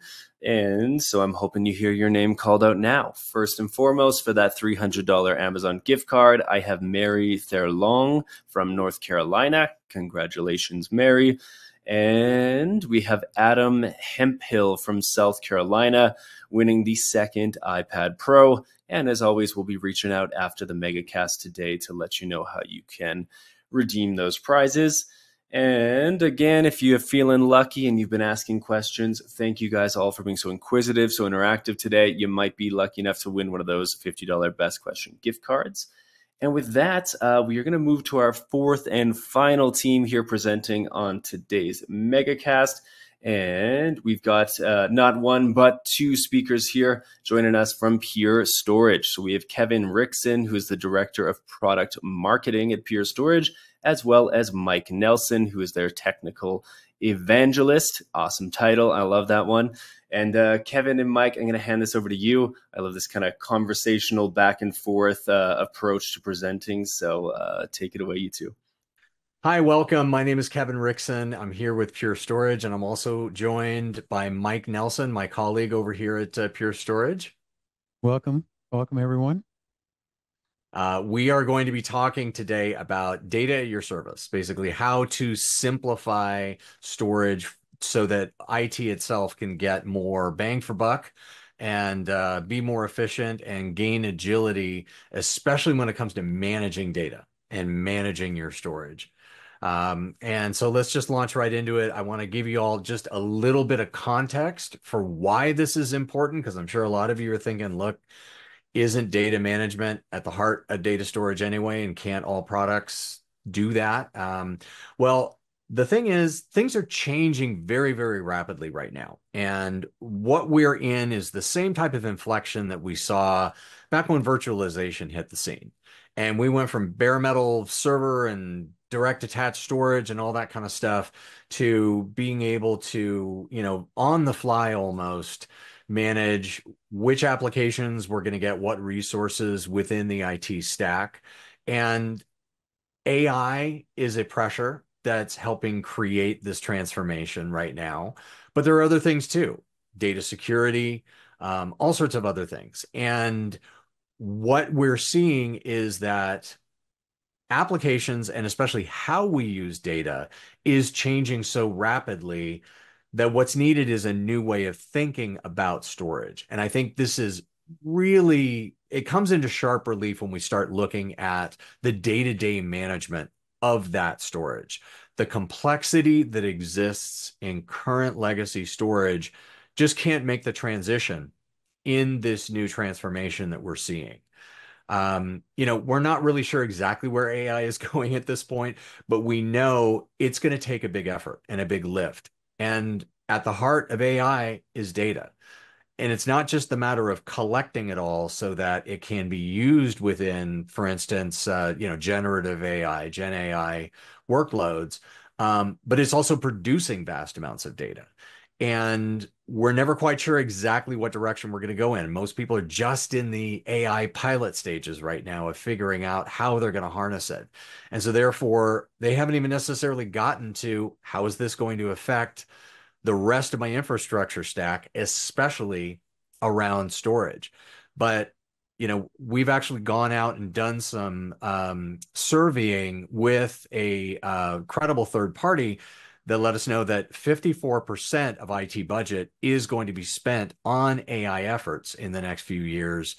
And paired with this is this whole movement, just like we saw in software 10 or so years ago, another inflection point where everything is really moving toward as a service. It's not just about buy it, sweat the asset, manage it yourself. Why can't things run more like they do on the public cloud and the way things are available from hyperscalers? So 50% of the respondents in this survey said that they're now adopting a services first approach, both in how they work with their own constituencies in their organizations, as well as what they're looking for from vendors. How can you provide my infrastructure to me as a service so that, again, I have more of that agility and I'm not locked in on decisions I made 2 or 3 years ago when the world was a very different place. So what is holding us back from getting that agility now with the current state of IT and especially around storage? Well, when you think about it, most storage stacks were built for that old model. They really just kind of evolved out of not just the hard disk world, but really that direct attached storage world, even storage appliances to a large degree. Because if nothing else, they were defined by the workload that they were supposed to do. Hey, this thing would be really well suited for block storage, and it's just this one application, so let's go ahead and get a solution for that. And then over here, let's get something that's going to have rich, data formats and file and object and different things, but that's going to be its own separate stack over here. Each of them with their own management plane and complexity involved, different types of technology, even if you're getting them from the same vendor. Oftentimes they're run as completely separate stacks. There's constant data migration that's involved, repurchasing of storage, just levels and levels of complexity. And what's needed is a way to just simplify all this stuff down and start looking at, how can we get an actual unified data platform that manages all my data that, first of all, hopefully can just keep getting better over time and therefore never needs to be repurchased, but also ends the nightmare of data migrations and starts introducing at its heart simplicity, the same kind of simplicity that drove the movement towards software as a service that now can be applied to storage as well. And that's actually what we've tried to do here at Pure. And it isn't just a matter of, especially when we're talking about the management plane and how you manage your storage, it's not just a matter of slapping another, nicer looking or maybe a fancy UI on top of that already complex stack. What Pure did was start at the very beginning and make sure that everything was built from the ground up, not only to work together, but built on a common upgradable hardware platform, and most importantly, software platform as well, with simple unified infrastructure. And therefore, that effortless management at any scale layer you see there right in the middle really does, take effect and makes your day-to-day life as someone who's managing not only the data, but the storage that's supposed to be managing that data for you, introducing a far more automation and simplicity, and then being able to deliver that completely as a service. That's the philosophy that we've adopted here at Pure. And I wanted to give you that context before I hand it over to Mike to tell us a little bit more about that management plane, the real subject that we're in today, so that you'll have a context for why, it's not just about grabbing another tool and using it with what you already have. What you really need to be looking for in this new future is a new way of thinking about storage. So with that, Mike, I'll turn it over to you. Thank you, Kevin. Appreciate it. So I'm going to be talking a little bit about what Kevin, emphasized around the simplicity, around management, automation. One other thing I do want to add to that too is we also strive at Pure to be non-disruptive, right? So one of the biggest things with storage administrators is whenever they want to go through an upgrade or something like that, they always a little bit of paranoia there around disruptions that can occur. So what we've done is we've actually taken some of the concerns that people have come to us with, and we put them together into a control plane I think you'll be really interested in. Now, I want to start out with a simple analogy. I think it really kind of brings home what we're trying to do. If you can all remember back far enough, if you're older, when you used to go to, drive around with your parents and go to the drive-through restaurants, pull up to the window, and you would have to be very specific about what you wanted because you had lots of options, lots of customization, and it really caused a slower experience all around. It caused, errors that could happen both on the provider side, which is, the restaurant, but also on the customer side because the customer wasn't exactly sure what they had to order. And, what the industry did to address that is they created something called combo meals. And the combo meals, as we know now, are really the easiest way to order, that fast food and even some other types of options that they have at restaurant. Now, in talking to storage administrators, most of them, that I talked to knew what that whole experience was like back then. We did talk to one storage administrator who's a little bit younger, and he said that, combo meals have always been a thing and there's never been anything else. But we know better than that, right? So now that you can get these combo meals, they're really standardized configurations. That's what the industry was going for.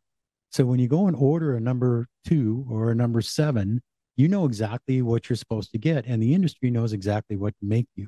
You still have some options to customize, as we all know, right? You can order your combo meal and you can specify you want, maybe pickles or no pickles, and you want, small or large or medium or however you want it. But it does lean itself towards, a faster experience overall for both, parties involved, and fewer errors because you're getting that standardized configuration. So when we took a look at what we could do with Pure, we looked at the same thing. We were looking at how can we make this easier and create standardized configurations for storage administrators. make their lives easier, and to, give your customer what they want. Your customer being your DBAs, being, the folks that are maybe doing AI, and, so on. So we really tried to address these combos as more like location. Where should I deploy this? Where should this workload or these files go? All right, and we're looking at performance, capacity. Then we look at configuration. Okay, is there requirements? Do you have those requirements? Do you have configuration standards? What anything special that you need to do from a configuration standpoint? Then observability. When you take a look at that, you're taking a look at actually how much capacity you're actually using, planning. Okay, so you have to plan for capacity consumption. And then there's performance. Everybody wants to know metrics. How fast are my IOs? How fast are things moving? How fast are things not moving? And then data protection. We get down to the root cause of when you're looking at RPOs and RTOs. And from Pure's perspective, we've always kind of leaned on, hey, snapshots are the thing, right? Snapshots have always been a thing. It's the simplicity of a snapshot and safe mode. We've introduced that in the last, up to version 6. And that actually is a opportune way to help with things like ransomware and things like that. So we take a look at all those, and these are kind of like our combo meals. These are kind of like the packages, and it all comes down to a single control plane. Now, when you take a look at that, it's not like other control planes. Other people, would talk about control planes that are in the cloud. This is all on-prem. All right. It's within the Purity operating system on the Pure device. Okay. So it's all self-contained. You don't have anything going out to the outside world, except when you're using the actual capacity planning portion of it, because that we utilize Pure One platform, because Pure One does, uses AI and helps you with capacity planning, helps you with, forecasting your storage needs and things like that. So when we look at the single control plane, we're looking at, global policy management fleet-wide. You're talking about fleets of arrays, pools of network storage. And this is global again. So you can create these pools and utilize them in geographical locations or any other type of organizational way that you want. Intelligent storage that manages itself. When we make that statement, we're really taking a look at it from the stance of automation. Pure Fusion is an automation engine. And what it does is it can automate, where these workloads should go, where it thinks the best placement is. Now, it's obviously, you can make this fully automated. You can make it, manual process, but it's going to help you make those decisions. It's going to guide you along the way. All right. So let's take a look a little bit here. And on the automation piece. When you talk about automation, we want to say that automation you don't have to automate because we're going to do it for you. If you whether you use the GUI, the CLI, the API, the SDK, it really doesn't matter. You can use it on any array within a fleet. Okay, so it's a single pane of glass for multiple arrays. Now we're talking arrays that can be a single array in a fleet. You can go literally 1,000 arrays within a fleet. We're really going down to the level of creating what we call catalogs, preset catalogs. They're kind of like service catalogs, if you're familiar with those. And it contains those customizations, right? Where, like we talked about before, where is that storage going to go? Who is that storage going to service? What configuration items are necessary? Do I need data protection? Do I need safe mode? Do I have any restrictions around QoS? Is quality of service a big thing? And then we have to have things like tags and labeling. So you can do chargebacks and things like that. And then we actually provision the workload. We can deploy it right from the catalog. And these catalogs are completely addressable and definable by the user. We do create, obviously some examples and presets, but then it's the provision workload is deployed. And what you get out of it is the complete orchestration by Pure Fusion. Operational efficiency, risk mitigation, and the AI ops assistance and improved observability. I can't emphasize enough about these 4 aspects, because this is really the core of what, we've heard from customers that are saying, hey, we want to be able to control our infrastructure, but we also want more simplicity involved, and we want more AI. We want more, be able to see more metrics and understand what's going on. And this is where we come in and help. So if you take a look at the platform itself, we're talking about the first of a kind automation. It's the entire across the entire platform. When we talk about the Pure platform, we're talking about multiple, resources within your storage infrastructure. This Pure Fusion is embedded in all Pure arrays. Okay, starting with version 6.8, you will have Pure Fusion embedded in your array once you upgrade. It will just be there, and it will be on by default. All right. You can get aggregated fleet metrics, capacity, performance, utilization, all kinds of different things. And it all comes across in a fleet view. And you can simplify it, like I said, from 1 to 1,000 arrays. And it doesn't really matter about the protocols. We're totally agnostic to protocols. Fusion doesn't care. And the reason why it doesn't care is because that's what Purity takes care of. Fusion is taking care of the automation portion. Purity, Fusion is taking care of that. Purity is taking care of all the little details, if you will, around, what kind of protocols you're using and things like that. So it will be completely agnostic around that. Now, finally, when we take a look at the platform, we also have to add Copilot, right? Because Copilot is something that we've developed that allows us to actually use AI to help the administrator understand better how they can make their lives simpler. And when they allocate storage or when they want to request, find out how much capacity they have. I'm talking about, different things that they can do, moving workloads, all that. So it really is a proactive way to stay ahead of the threats, things like that, investigating incidences, like it says, and optimizing workflows. Optimizing workflows has really been a key point that a lot of customers have hit on us about, what can I do with my storage in terms of my storage sits there, but it's really slow. And I try and move it to another array, but it's still slow. AI Copilot can help you with that. It can go out and it can take a look at all of your different arrays across a fleet and be able to tell you, hey, your workload is going to be best optimized in this location, because we've analyzed all the IOs, we've analyzed the other workloads and things like that, and we think this is the best shot, plus pace for it. And then you get, actionable steps to address the concerns. It replies to you. It tells you exactly what you want to know.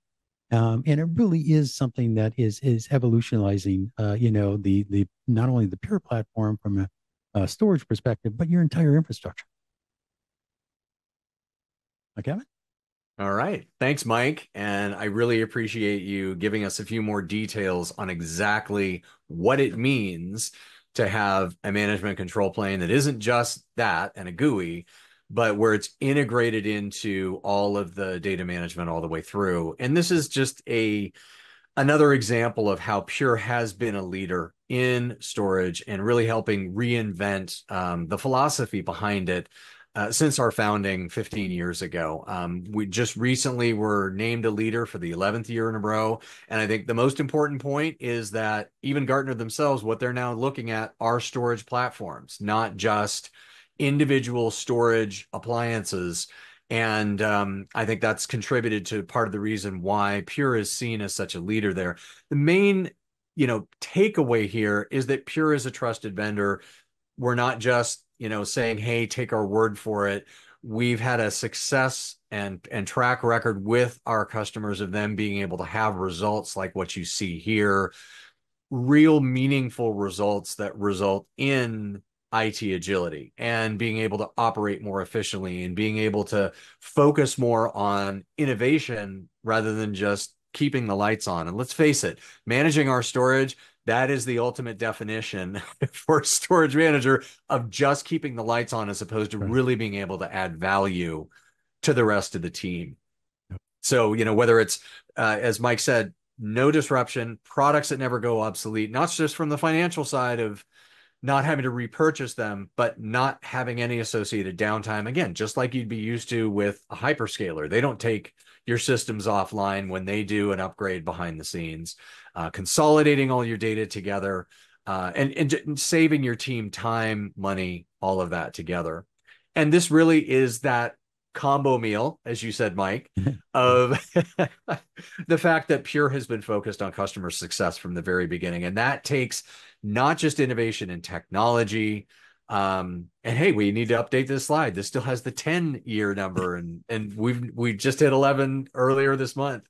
Right. The evergreen business model and the subscriptions and the never obsolete nature of things that saves money, and then especially this focus on customer success, where our claim to fame there is that we have the highest net promoter score, NPS, in the industry. And again, we listen to our customers, respond, and they love that about us, and they just love working with Pure. So for you to find out a little bit more about how you could leverage Pure and get it to start solving some of your thorny data management and IT problems, you can go out to our website, either use the QR code or just purestorage.com/future.